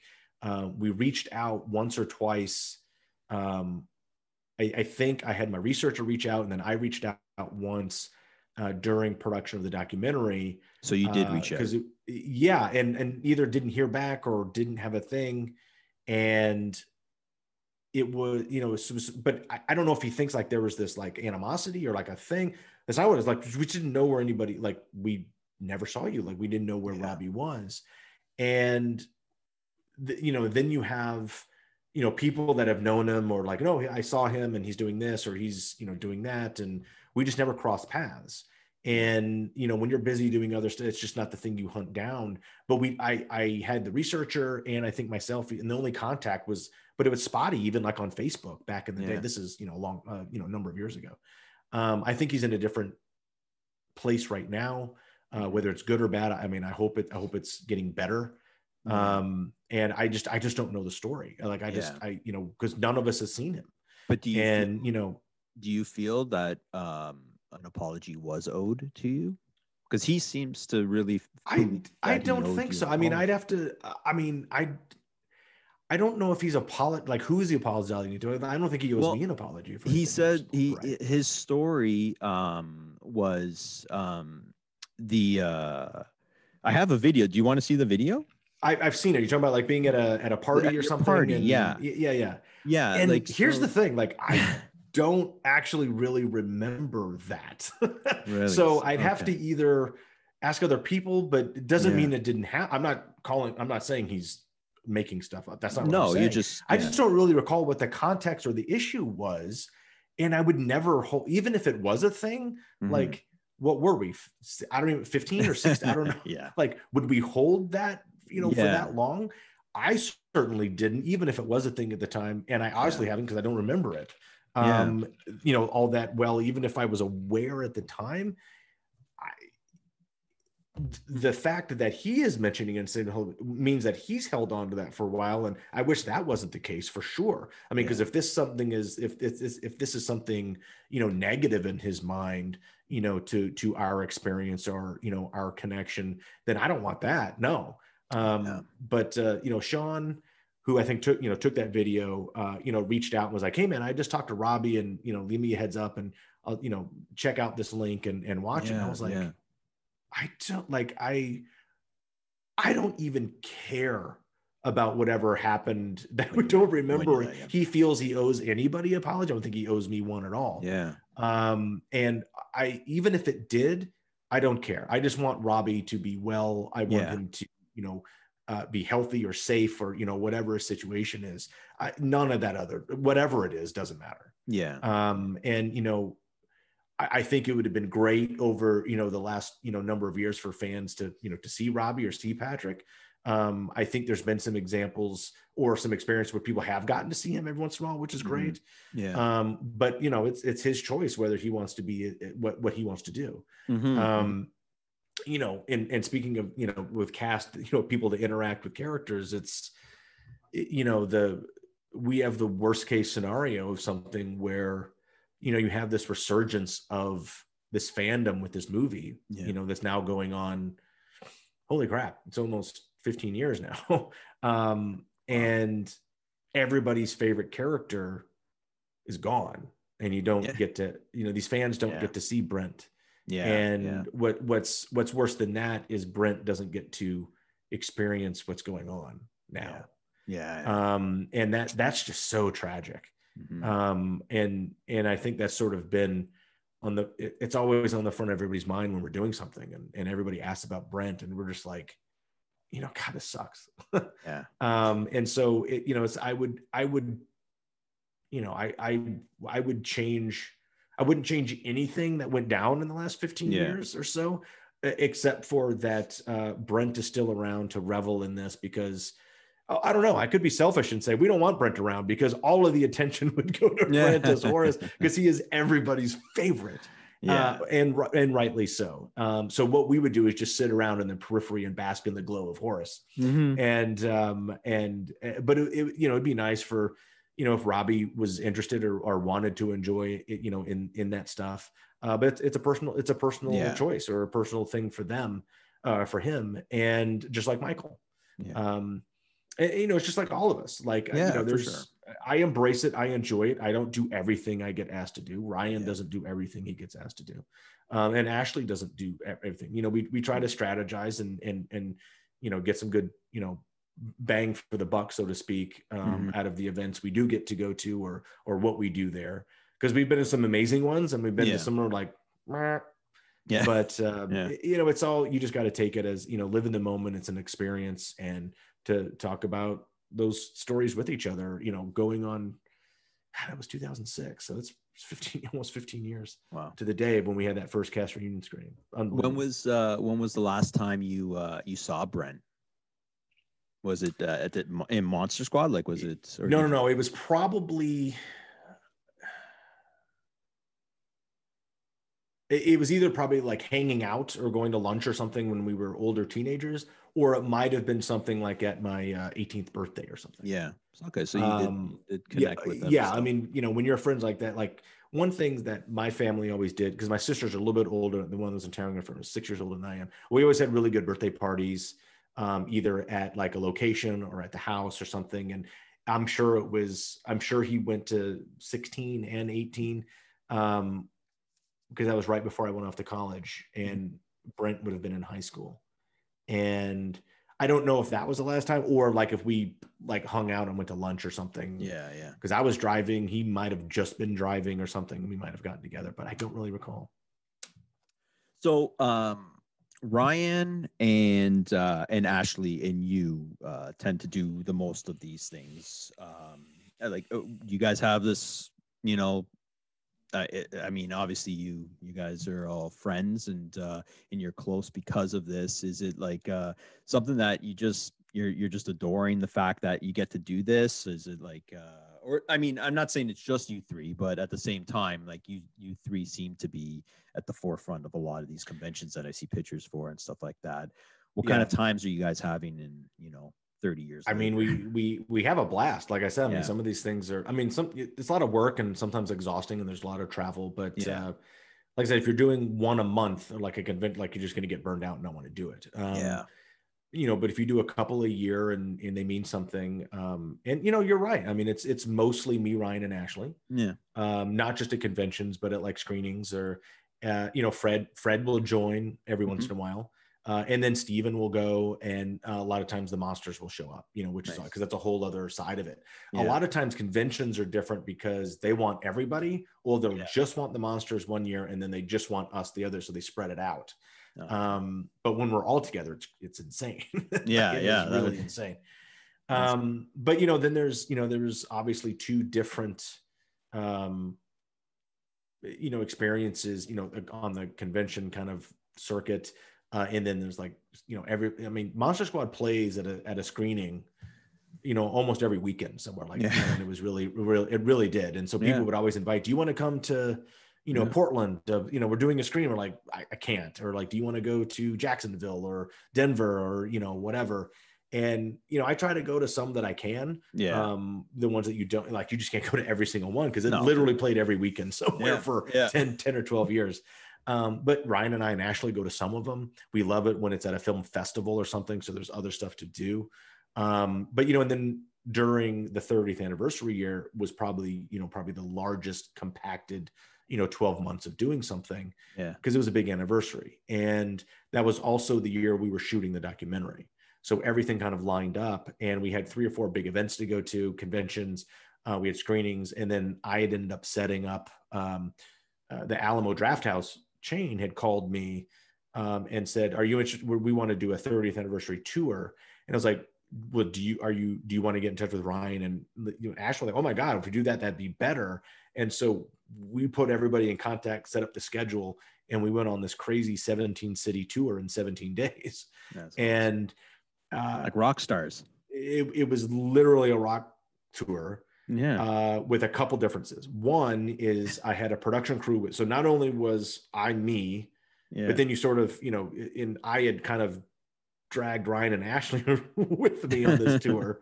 So you're doing that, and then you got to interface with the crowd, and you do an intro and you do a Q&A after every screening, and then you sign stuff out in the lobby. And yeah, it was 17 cities in 17 days, but over half of those cities had double screenings. So you had double things every night, and then stay up late, wake up early, get on the plane and go to the next city, or get in the car and go to the next thing.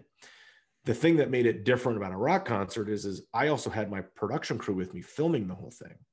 So it wasn't just show up and leave. It was show up, do this, and also make a documentary. Yeah. So I'm looking over here doing this, and I'm looking over here doing that, taking pictures here, signing this, doing Q&A. Ryan and Ashley were just getting dragged around the country, and were absolute troopers. But we also had Ashley's baby. So we had her her first child, Ayla, was 16 months old and went on the entire run. And so we were just sort of like this, kind of crazy kind of tour of, and we all just went into like family mode, like, cause it's hard to travel. Yeah. Kudos to Ashley. And like, I'd be interested, like I'd be in the rental car and be like, okay, we got to stop at Sprouts or Whole Foods, cause we got to get Ayla's food, cause that's where it is. Cause you can't bring everything, you got to get it as you go. And, she ate very healthy, which was amazing. And so we had to go to make sure we strategize, and then checking in through security at an airport. That's a whole thing with the carrier and the stroller and the bags. And so we just teamed up and just became like, okay, grab this bag from Ashley. Let's get Ayla through, like, do this. And by like the 3rd or 4th day, it was just like a routine. And we just knocked it out of the park. But I'm sure those guys were exhausted. I was exhausted. My production crew was super exhausted. But I hope all the, like, it was, no kidding. Like, but that 17 city tour was insane, and we got a lot of fantastic stuff for the documentary. That's great, man. But that's that's living, right? That's doing. Oh, I loved every minute of it. Reaping the rewards, right? Yeah, and and that's definitely one of those times where, whether it's a convention or an appearance, and I'm usually sort of the insufferable kind of bossy one, getting everybody in the right place and, inviting them to this, or telling them they should do this, or, hey, we got to be at the table at, in 5 minutes, let's go. And, most of them are like, you know what, I'm an adult, leave me alone. Like, I'll get there if I want to. But then, with the tour and the doc, I was like, no, look, we got to do this. We got to get this. Do you mind shooting this footage on camera? And I ran those 2 cats, through the ringer for those 3 weeks, and the production crew. And I didn't feel exhausted until about a week after all that was over. Then I was like, you collapse, right? Yeah. But then I love kind of that on the go kind of mentality so much that, a year later, after we festivaled, you just travel all around, do a film festival thing, which is kind of the same thing. It's more, it's more of a party than it is work. But then I did a 21 city Alamo tour with the documentary with myself and Henry, who made the doc. So how did you come up with this idea? How did you come up with this idea to, like, or did someone say to you, hey, this is, what, everybody wants to see this. Let's get out there and do this. Or was this your idea? Because this isn't, idea of people what? will do like, what idea? The tour? Well, yeah, like, I mean, or making the documentary. Well, no, not making it, but like the tour, because like Francis Ford Coppola didn't go out on a Hearts of Darkness tour. Like this is something that, is kind of unique. It's a cool idea, but like, how did that come about? It was mainly because of that 30th anniversary tour and my relationship with the Alamos as a company. Okay. And then also with the individual locations and those creative directors that run those stores. Yeah. They were like, because we shot that 30th anniversary tour when my crew was there, those crowds were buying tickets to see Monster Squad and to meet us. Yeah. No one knew there was a documentary being made until we told them on that night. So they were part of it. And so they were super jazzed. Yeah. So that was really cool. Then when you finally finish the movie and it's ready to be seen, it was a no-brainer to just, get in touch, with the people at the Alamo, and say, hey, are you interested in this? Because we're willing to go on the road and let's do a little mini run. And that was in October of not last year, the year before. And they were like, let's, what was ironic is because I knew a bunch of the locations were interested. Like, as soon as this is done, please bring it here. We'll make a night out of it. And I was like, oh, okay. And I was like, instead of going one-offs and doing all this crazy stuff, let's do it all compacted and see. But that's a big logistics thing from corporate on down to the store locations. And so I got in touch with that office, and they were like, this sounds neat. I know a couple of people had mentioned it a while ago. And I was thinking, I was like, we did 17 cities, and half of those had double screenings. So, this is a documentary. It's different. It's not Monster Squad. It's not the three of us as cast members going. And I remember I was at Comic-Con on the phone with the office for Alamo. I was like, I mean, I think we could get I would love to get 10 locations that are jazzed. 8 would be the minimum. I think 9's probably what in my mind, I know who wants it. I think it's 9, maybe 10. Mm-hmm. And she was like, okay, let's, we have a meeting at the end of the week. I'll write this down and I'll get back to you, and we'll put it out to all the stores to see who's interested. Cause then you got to start the lunch. She came back and she goes, 25 want to do it. Wow. And I was like, oh my God. And I was like, what? She goes, but I think that's too many. What do you think? And I was like, well, what's the scheduling look like? And should we go to one that we've never been to, or should we go to one we've been to so many times? Yeah. And so we kind of nipped some stuff in the bud for logistics reasons. Yeah. And took a couple of the Texas stores out of the mix because they just aren't close to each other. And because Corpus Christi is next to there's not close to anything. and then it had to do with schedules and what they could do, because it was in October, which is a big month for things like, Alamos and special nights. So you had to work. So we ended up doing 21.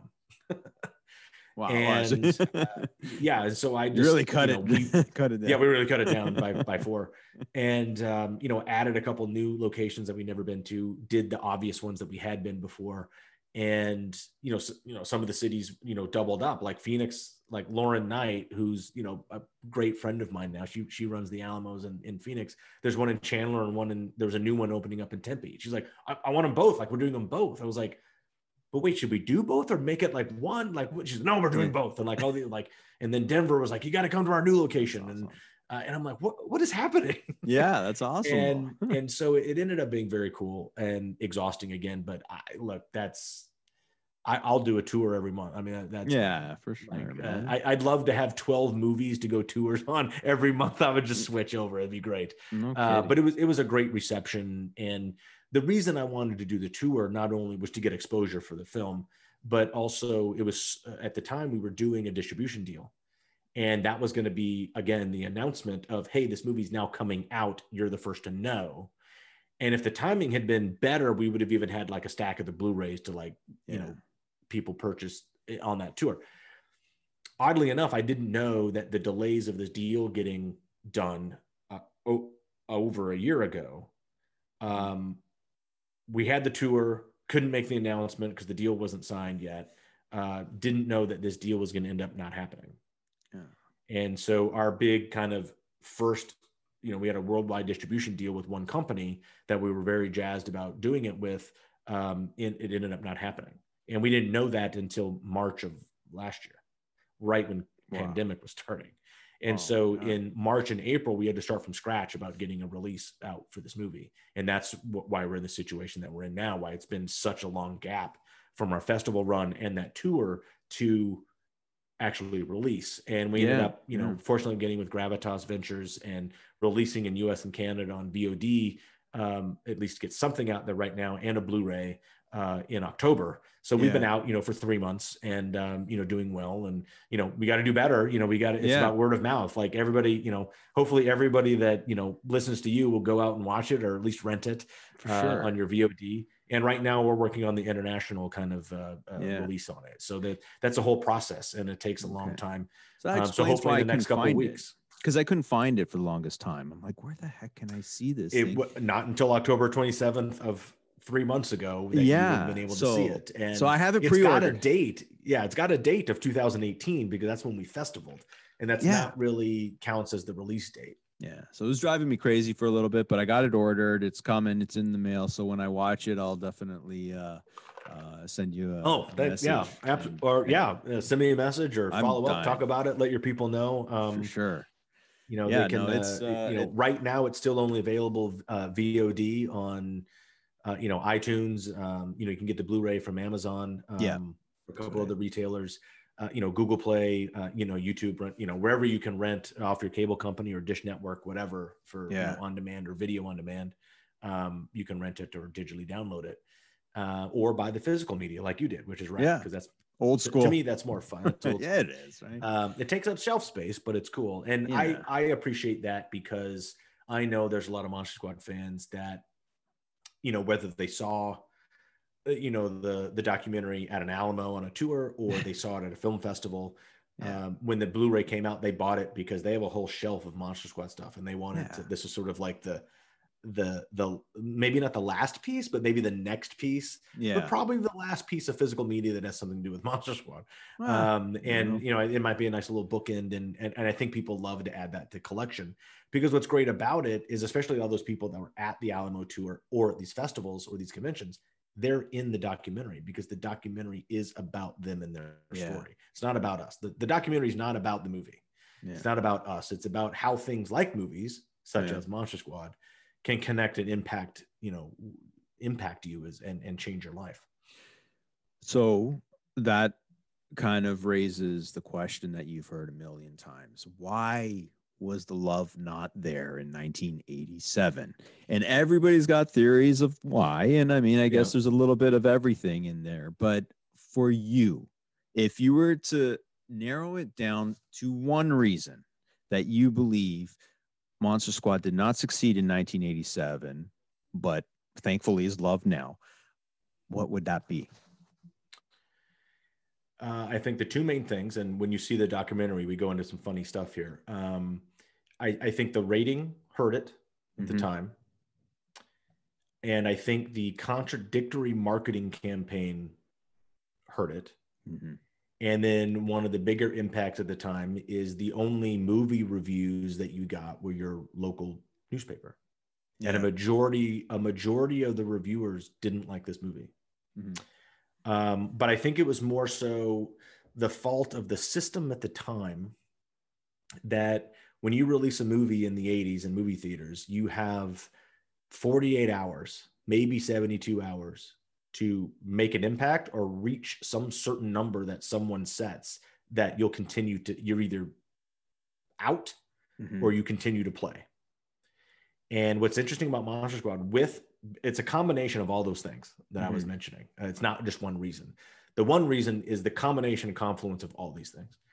And when you had a contradictory marketing campaign leading up to a movie that was PG-13, you end up seeing this marketing campaign that half of it was super campy and not understandable. And kids are like, I don't know what that is. I'm not interested. And then you see the trailer for the movie and it's like super scary and kind of dark and with some danger in there. And parents are like, I'm not taking my kid to this movie. And that couples with the rating of PG-13, that parents are not going to take their kids and buy a ticket themselves to go sit in this kids movie that they think the kids may or may not be old enough to see. And then the main part is that I think it was a little ahead of its time, just an audience kind of saturation, in that the older kids, the 14, 15, and 16-year-olds, to them, seeing the advertisement, it was too kid oriented for them. They were too cool. They were 15. They're not going to go see this movie. They went and saw Lost Boys, which opened 2 weeks prior to us. So our release date was a weird thing too. Yeah. I know they released it in the summer because kids are out of school to go, but this really should have been a Halloween movie. Yeah. But then the younger kids that were 9, 10, 11, this movie was way too dark, way too dangerous, way too scary. So they don't want to go see it, let alone their parents are going to not let them see it. Yeah. And so I always joke over a long time. It was like, so that leaves you a very small window of the mid-older kids and the younger kids. You got this little window of what we now call tweens. Yeah. And this was a tween movie before that term was invented in my mind. And so I always joke about that had the industry or studios known that what tweens were and how to market to tweens, it's easier now with internet and social media because that's your main audience. Like you get them really easy. But if there was a way to get to tweens back in that day, this movie would have taken off. Yeah. And we would have, I always joke, like we would have made the first tween movie and we would have just finished wrapping on Monster Squad 11 Breaking Dawn. So it's one of those interesting things to look back, not with any animosity or kind of acerbic tongue, but it's an interesting look back of why something may not hit. And where this movie worked is when you went to see it, because you said you saw it. Yeah. You saw it in a movie theater. Yes, I did. Yeah. So did you go home and tell your friend in the neighborhood, man, I just saw this movie, I'm going to go see it again. Like, you got to come with me. And then it wasn't in the theater the next weekend because it didn't perform on opening weekend. So it never got that chance to grow in the neighborhood. However, everybody that I know that saw this movie as a kid in the theater went to school or went in their neighborhood in their cul-de-sac and told their friends about it and said, I'm going to go see it again. You got to come with me. And when they went to the mall or went to the Cineplex, it wasn't there. And they didn't understand why. And it's because of that first 48 hours will make or kill a movie release. And I think that's an unfair thing. It's different today because you can put something on that will have a very niche audience on, VOD or on a Blu-ray release, and it will do gangbusters because you can get to those people. But back in the day, it was about wide release, wide numbers. You have to reach a certain bar by, 7:00 on Saturday night. Otherwise your movie's dead. And I think that's unfair. It's unfortunate. I think, for me, I think there was a couple of things. I think now we are, as opposed to the 80s, I feel like we're more nostalgic now. I think in the 80s, it was about, 40 years since those monster movies. And it was all about, Freddy and Jason and the modern things. And those things weren't as appreciated as I think that we appreciate older films now. I think that had a little bit to do with it, but I agree with you. It was, is it a movie for kids? Is it a movie for, but the thing is again, now we've evolved. Because if you look at all these superhero films, they're not for an 8-year-old to watch, but they're watching them, because there's action, flashy and splashy, yes, but there's death in there. There's adult topics, there's death, there's sexual innuendos, some sexual situations and stuff like that. So they're not exactly clean, easy films for a kid to watch, but they're watching them now. I don't think that back in the day that was the case. I think it was, the rating system was a lot more rigid, and I think that in my opinion, may have had an effect on that. But certainly, I mean, if Monster Squad had a PG, it would have been a whole other world, I think, because it would have done better because more people would have gone early because they just saw an obstacle right before even before the movie came out. But when you're talking about nostalgia, nostalgia is not really anything new. It's just different. And for us, it's because we've gotten into the point where we long for those, days of yore where we felt awesome and young and indestructible and enthusiastic. And what's interesting in the 80s, the nostalgia movies were current modern movies, but set in the 50s and early 60s. So, Grease was a little ahead of its time, but, you had Stand By Me, you had Cry Baby, you had all these movies that were, for boomer, what would be baby boomer kids, growing up, because it's about the nostalgia button starts about 25 years after whatever time frame you're looking at, whether it's high school or college or junior high or coming of age or, whatever. And in the 80s, that was that was the 50s. Yeah. That was time for 50s and 60s kind of feel and look. And that's why there's some awesome movies. And that's why Dirty Dancing works. And that's huge because, the new parents or the just getting marrieds of 1987 were like, oh my God, this is Dirty Dancing. This was my childhood. Like, this is the music like I listened to and my parents listened to. And, this is amazing. And so it's just that little bit of gap of timing. And we're in this kind of big gap, and now it's technology. And, we all grew up on comic books and cartoons of our time, which was our big and, big entertainment focus. But now we get to see our comic books moving and talking. Exactly, and so we want that, cool. Right? Yeah. Even though comic books aren't just from the 80s. I mean, they're fairly old, when you get to the 80s. But you just couldn't really make all of our comic book movies, like even Superman and, Spider-Man TV show of the 80s and Superman, with Christopher Reeve. Those are great movies, but they're not really super cool because it looks like people in a suit fake flying. With bad effects. It doesn't look like the comic book is coming to life in my face, which we can do now. And that's what all of these comic book movies look like. It looks like the comic book movie is coming to life in your face. They're enjoyable. Sure. I don't know how much lasting power they have, but they certainly are enjoyable. No, for sure. But I just feel like, nowadays you could, like nostalgically, a kid could watch Jaws and E.T. and get the. I don't mean to just pick on Spielberg because he was kind of good, but like, I mean, they could watch these movies and I think they can hold their attention better 40 years after the fact than when Monster Squad came out. For example, kids liked horror. But not a lot of kids were like me, where I like the Universal monsters. You know what I mean? At the time, the Universal monsters were like, cereals, breakfast cereals and and cartoons and stuff like that. They weren't really too many people that seen them, and they knew of them, of course, right? But, so I think that, and again, also this has a lot to do with just like how easily accessible every movie in the world is these days. But no doubt. But yeah, anyways, I mean, there's a lot of things that could be debated. I mean, it's definitely a movie that would you want to see it remade or rebooted? No, I mean, here's the thing. Like, we've not remade or rebooted. No. A sequel is a different story with a continuation or passing the torch. I'm actually more interested, even though it would probably take me out of any of it unless I created it. But I think there's pre-stories in our world. Dracula's been walking around for 100 years. What's he been doing? Yeah. I think it's I think it's a very interesting 10 episode Netflix show. Yeah. Of, like an hour and 20 minutes each of Dracula walking around, and each episode, covers a decade. Yeah. And leads up to 1987 from when, because that's how they blew it in 87 in our movie. Yeah. He gets away, but we don't see that because the scene got cut. So he's been walking around for 100 years waiting for this moment.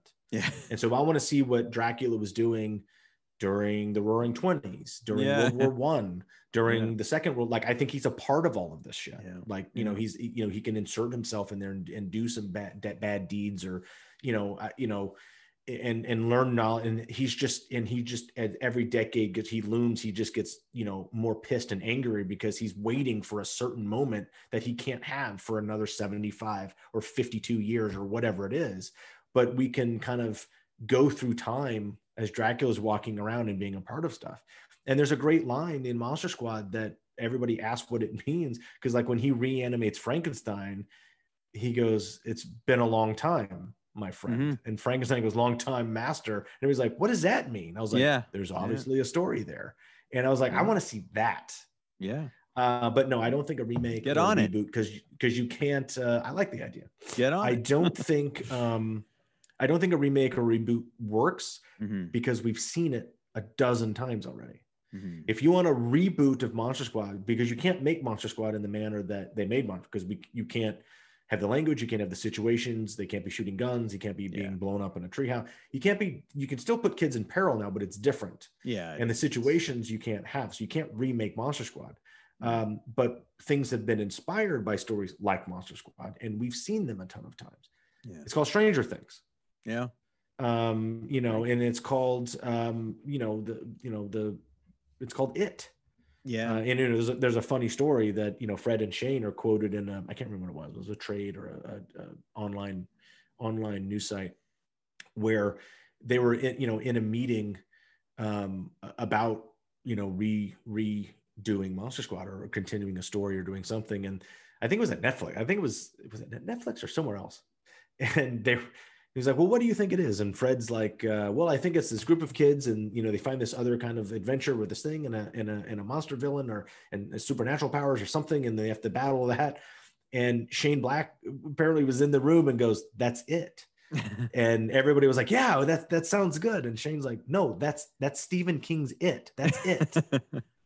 And they go, "Oh shit!" And then I think there was kind of a realization, and I think one time Fred, you know, was explaining to us and as a group or something, he's like, you know, we were talking about it with somebody, and they were talking to me about redoing something Monster Squad-esque or Monster Squad IP, and said, you know, we want it to be, you know, kind of, it's obviously Monster Squad, but you know, have you seen Stranger Things? And have you seen that? And he's like, have you? It's like we've already done, like, do we really need to do this? It's been done. And I think Fred was in, you know, my vision of that day was Fred was in this weird position of being across a table from some sort of executives. And his thing is like, wait, you want me to make something based on something that was ripping off something that I already made. I don't know if we need to do that, because who's going to watch that? So I just envision that kind of conversation. Yeah. But see, if you're going to do anything, it's got to be a sequel that has nothing, you know, that's totally a selfish moon, and you know, and hopefully, you know, our characters would be in it. But I think it's a continuation and a passing of the torch thing. There's a cool framework for a story out there. Awesome. But then I love the idea of you know, what happened before us. Yeah, the prequels. Yeah. Honestly, as we wrap this up, I want to say that not only were you, you know, fantastic guest, and it was great to go back to talk about Monster Squad, but I'm appreciative, and I know a lot of fans are appreciative that someone like you, the star of this film, you know, embraces the film so much, and it means so much to you. Like when you have a favorite film, and the star of that film or the filmmaker of that film, you know, really champions it and gets in front of it and brings the fans all the things that you have been doing over the last few years, it's really, really special. Like it's one of those things that fans couldn't ask for a better champion for the film than what you have been showing them. So well, look, I appreciate that. I don't think I go through the day hunting for that. But that's awesome to hear. So I certainly appreciate it. If anybody else feels that same way, I thank them as well. Oh, I'm sure. You know, a lot of people have that, you know, ask that question. It's like, don't you get tired of talking about Monster Squad? And it's like, I talk about a lot of other stuff too. Monster Squad happens to be a lot of people's favorite subject. And, you know, we mentioned 87 failing at the box office and not being this big hit. But to me, it's so interesting because it's so singular and so unique of what's happening over the last 10, 12 years with this movie, or 15 years now. Yeah. I don't see that happening a lot. And then me obviously being kind of that gatekeeper kind of to this movie with the fan, you know, over the years, and as is Ryan and Ashley and Fred to some extent, you know, to interface with this fan base. Two things. I always say I'd much rather be associated with something that people still want to talk about 30 years later. Yeah. Than have a giant movie in 87 that no one remembers. That's right. Yeah. The only person that a giant hit in 87 that really affects would be Fred and maybe his career. And so I wish that was different. But this dynamic of talking about this movie after 30 years, and I've had people tell me that we have a whole second generation of Monster Squad fans because the OGs show their kids and other kids are fans. And I know the kids. This is insane. I don't know a lot of movies and fan bases that have this kind of dynamic. And just I think Kiss.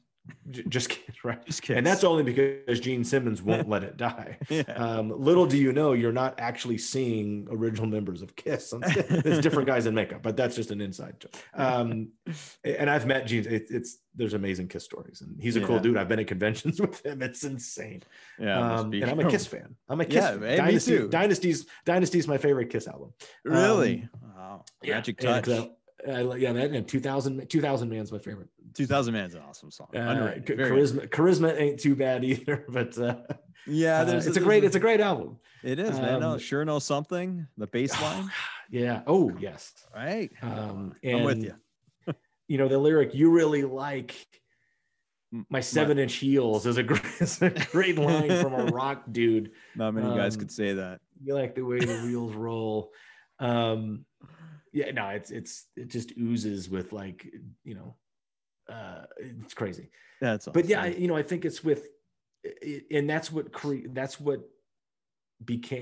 Wolfman's Got Nards was this story about these fans and this connection of why people are still talking about this movie and other movies. But there may be a day that I get tired of telling on-set stories or telling funny things that I've learned later about those, and I constantly keep learning, so it doesn't really get stale. Yeah. And I hear more story, even though the stories sound very similar, they're all very individual to these people. Yeah. And one thing that I think myself and Ryan and Ashley do a very good job of when we're interacting with fans is, you may be at a convention and there may be 15 people or 8 people waiting in line or 50 people waiting in line to get an autograph or take a photo or ask you a question. And I don't like when there's a long line. That means a lot of people are there for you, but I like when you get to spend a little time with people. Yeah. Because to just do the factory, the Henry Ford kind of sign and, churn and burn type thing doesn't work. That's Jason Nesbitt and Galaxy Quest. And I've seen celebrities do that shit all the time at convention, and it chaps my ass. Cause I'm like, why are you here? Yeah. But why are you here? Yeah. Everybody's there for different and I reasons. name a few, but I won't. I mean, they sit there, they never look up. They just do this and sign and pass it on and, whatever. Whether there's 2 people in front of you or 20, you get to, that may be the 50th person you've talked to that day, but it's the first time and probably the only time that they're going to ever talk to you. And you owe them at least 60 seconds, hopefully 90, of connecting with them and kind of getting their story or learning about them. Even though a lot of the stuff is, it's like, they almost all say the same thing, but it's all completely different. Yeah. And I realized that after a couple of years that this kind of resurgence wasn't dying down, and that was part of that reason. And I'm glad that a lot of people talk about how open and connected Ashley gets with people at a convention or a screening, or how cool Ryan was interfacing with fans, or, being appreciative or thanking me for, you took some time and I had my son and like, you want to take a picture with him. But so now he's like that. No one does that. And I was like, why wouldn't someone do that? Yeah. And I think what it is, as you get older, you realize that for me personally, and this isn't, a self-congratulation or a big pat on my own back, but you realize that not very many people on the planet get to be in that position where someone wants to meet you, right? Or spend time with you, or pay to take a photo with you, which I can't stand that they have to pay to take. I was like, let's go out in the parking lot and just take a photo. And not very many people get to be in that position to have all of this attention coming to you. And if you like attention, it's just like, it's like every, narcotic you could ever, want. You're just like, oh my God, people want to talk to me. But even when you understand that not very many people get to do that, you have to appreciate that a little bit, and then respect that dynamic. And then when you do, it just gets even bigger. You're like, oh, I made a mistake. Now I'm opened up to this and I realize what's going on, and it's just flooding in. And, it's like I say, there's other movies, and I'm a big fan of other awesome movies. I'm a fan of other actors. I'm friends with some of those actors.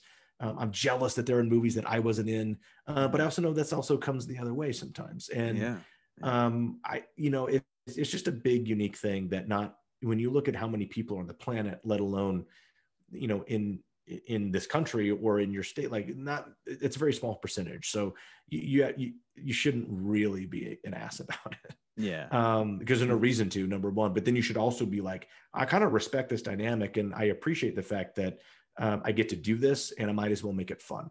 Yeah. And hopefully it's fun for the people that we get to hang out with. Usually a perspective is belongs to the one, but you're bang on. Your perspective is bang on, and you are a good guy. I mean, it's obvious. I hope. No, I mean, I'm sure I fall short compared to others, but hopefully I'm way ahead of the game with others as well. So as long as I'm not on the bottom of the pile. No, not at all. Not at all. No, it's honestly, I wish you all the future success that you deserve. And I know that, I have a feeling Monster Squad will be in your future until the day you pass away 90 years from now. It may, but that's not, but like you said, and like I agree, I mean, that's not a bad thing. I do wish you all the best. I hope that we get to talk again. And yeah, let's do it. Awesome. After I watched this documentary, which I've been waiting for friggin' ever to watch. Yeah. Let's do that. Watch that. We'll come back. The first half, we'll talk about the doc, and the other half, we'll talk about whatever random stuff we can come up with. Awesome. That sounds amazing. I welcome that. And I will touch base with you soon. You want to have a last word here? No, I appreciate this is, another thing, it's, ever since, a month before the release or, all the time, it's,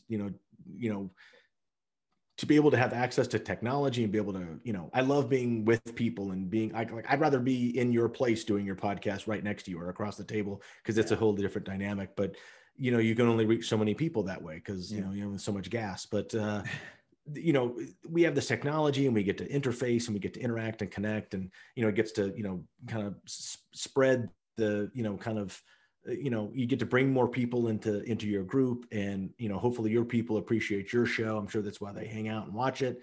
I hope they, enjoyed this, 2 hours of hanging out with my unsufferable ass. But, it's, this was it's fun to chat and talk about stuff and, support the people that you enjoy, because you guys are the only reason we guys get to do this. And we're only here. I don't think a lot of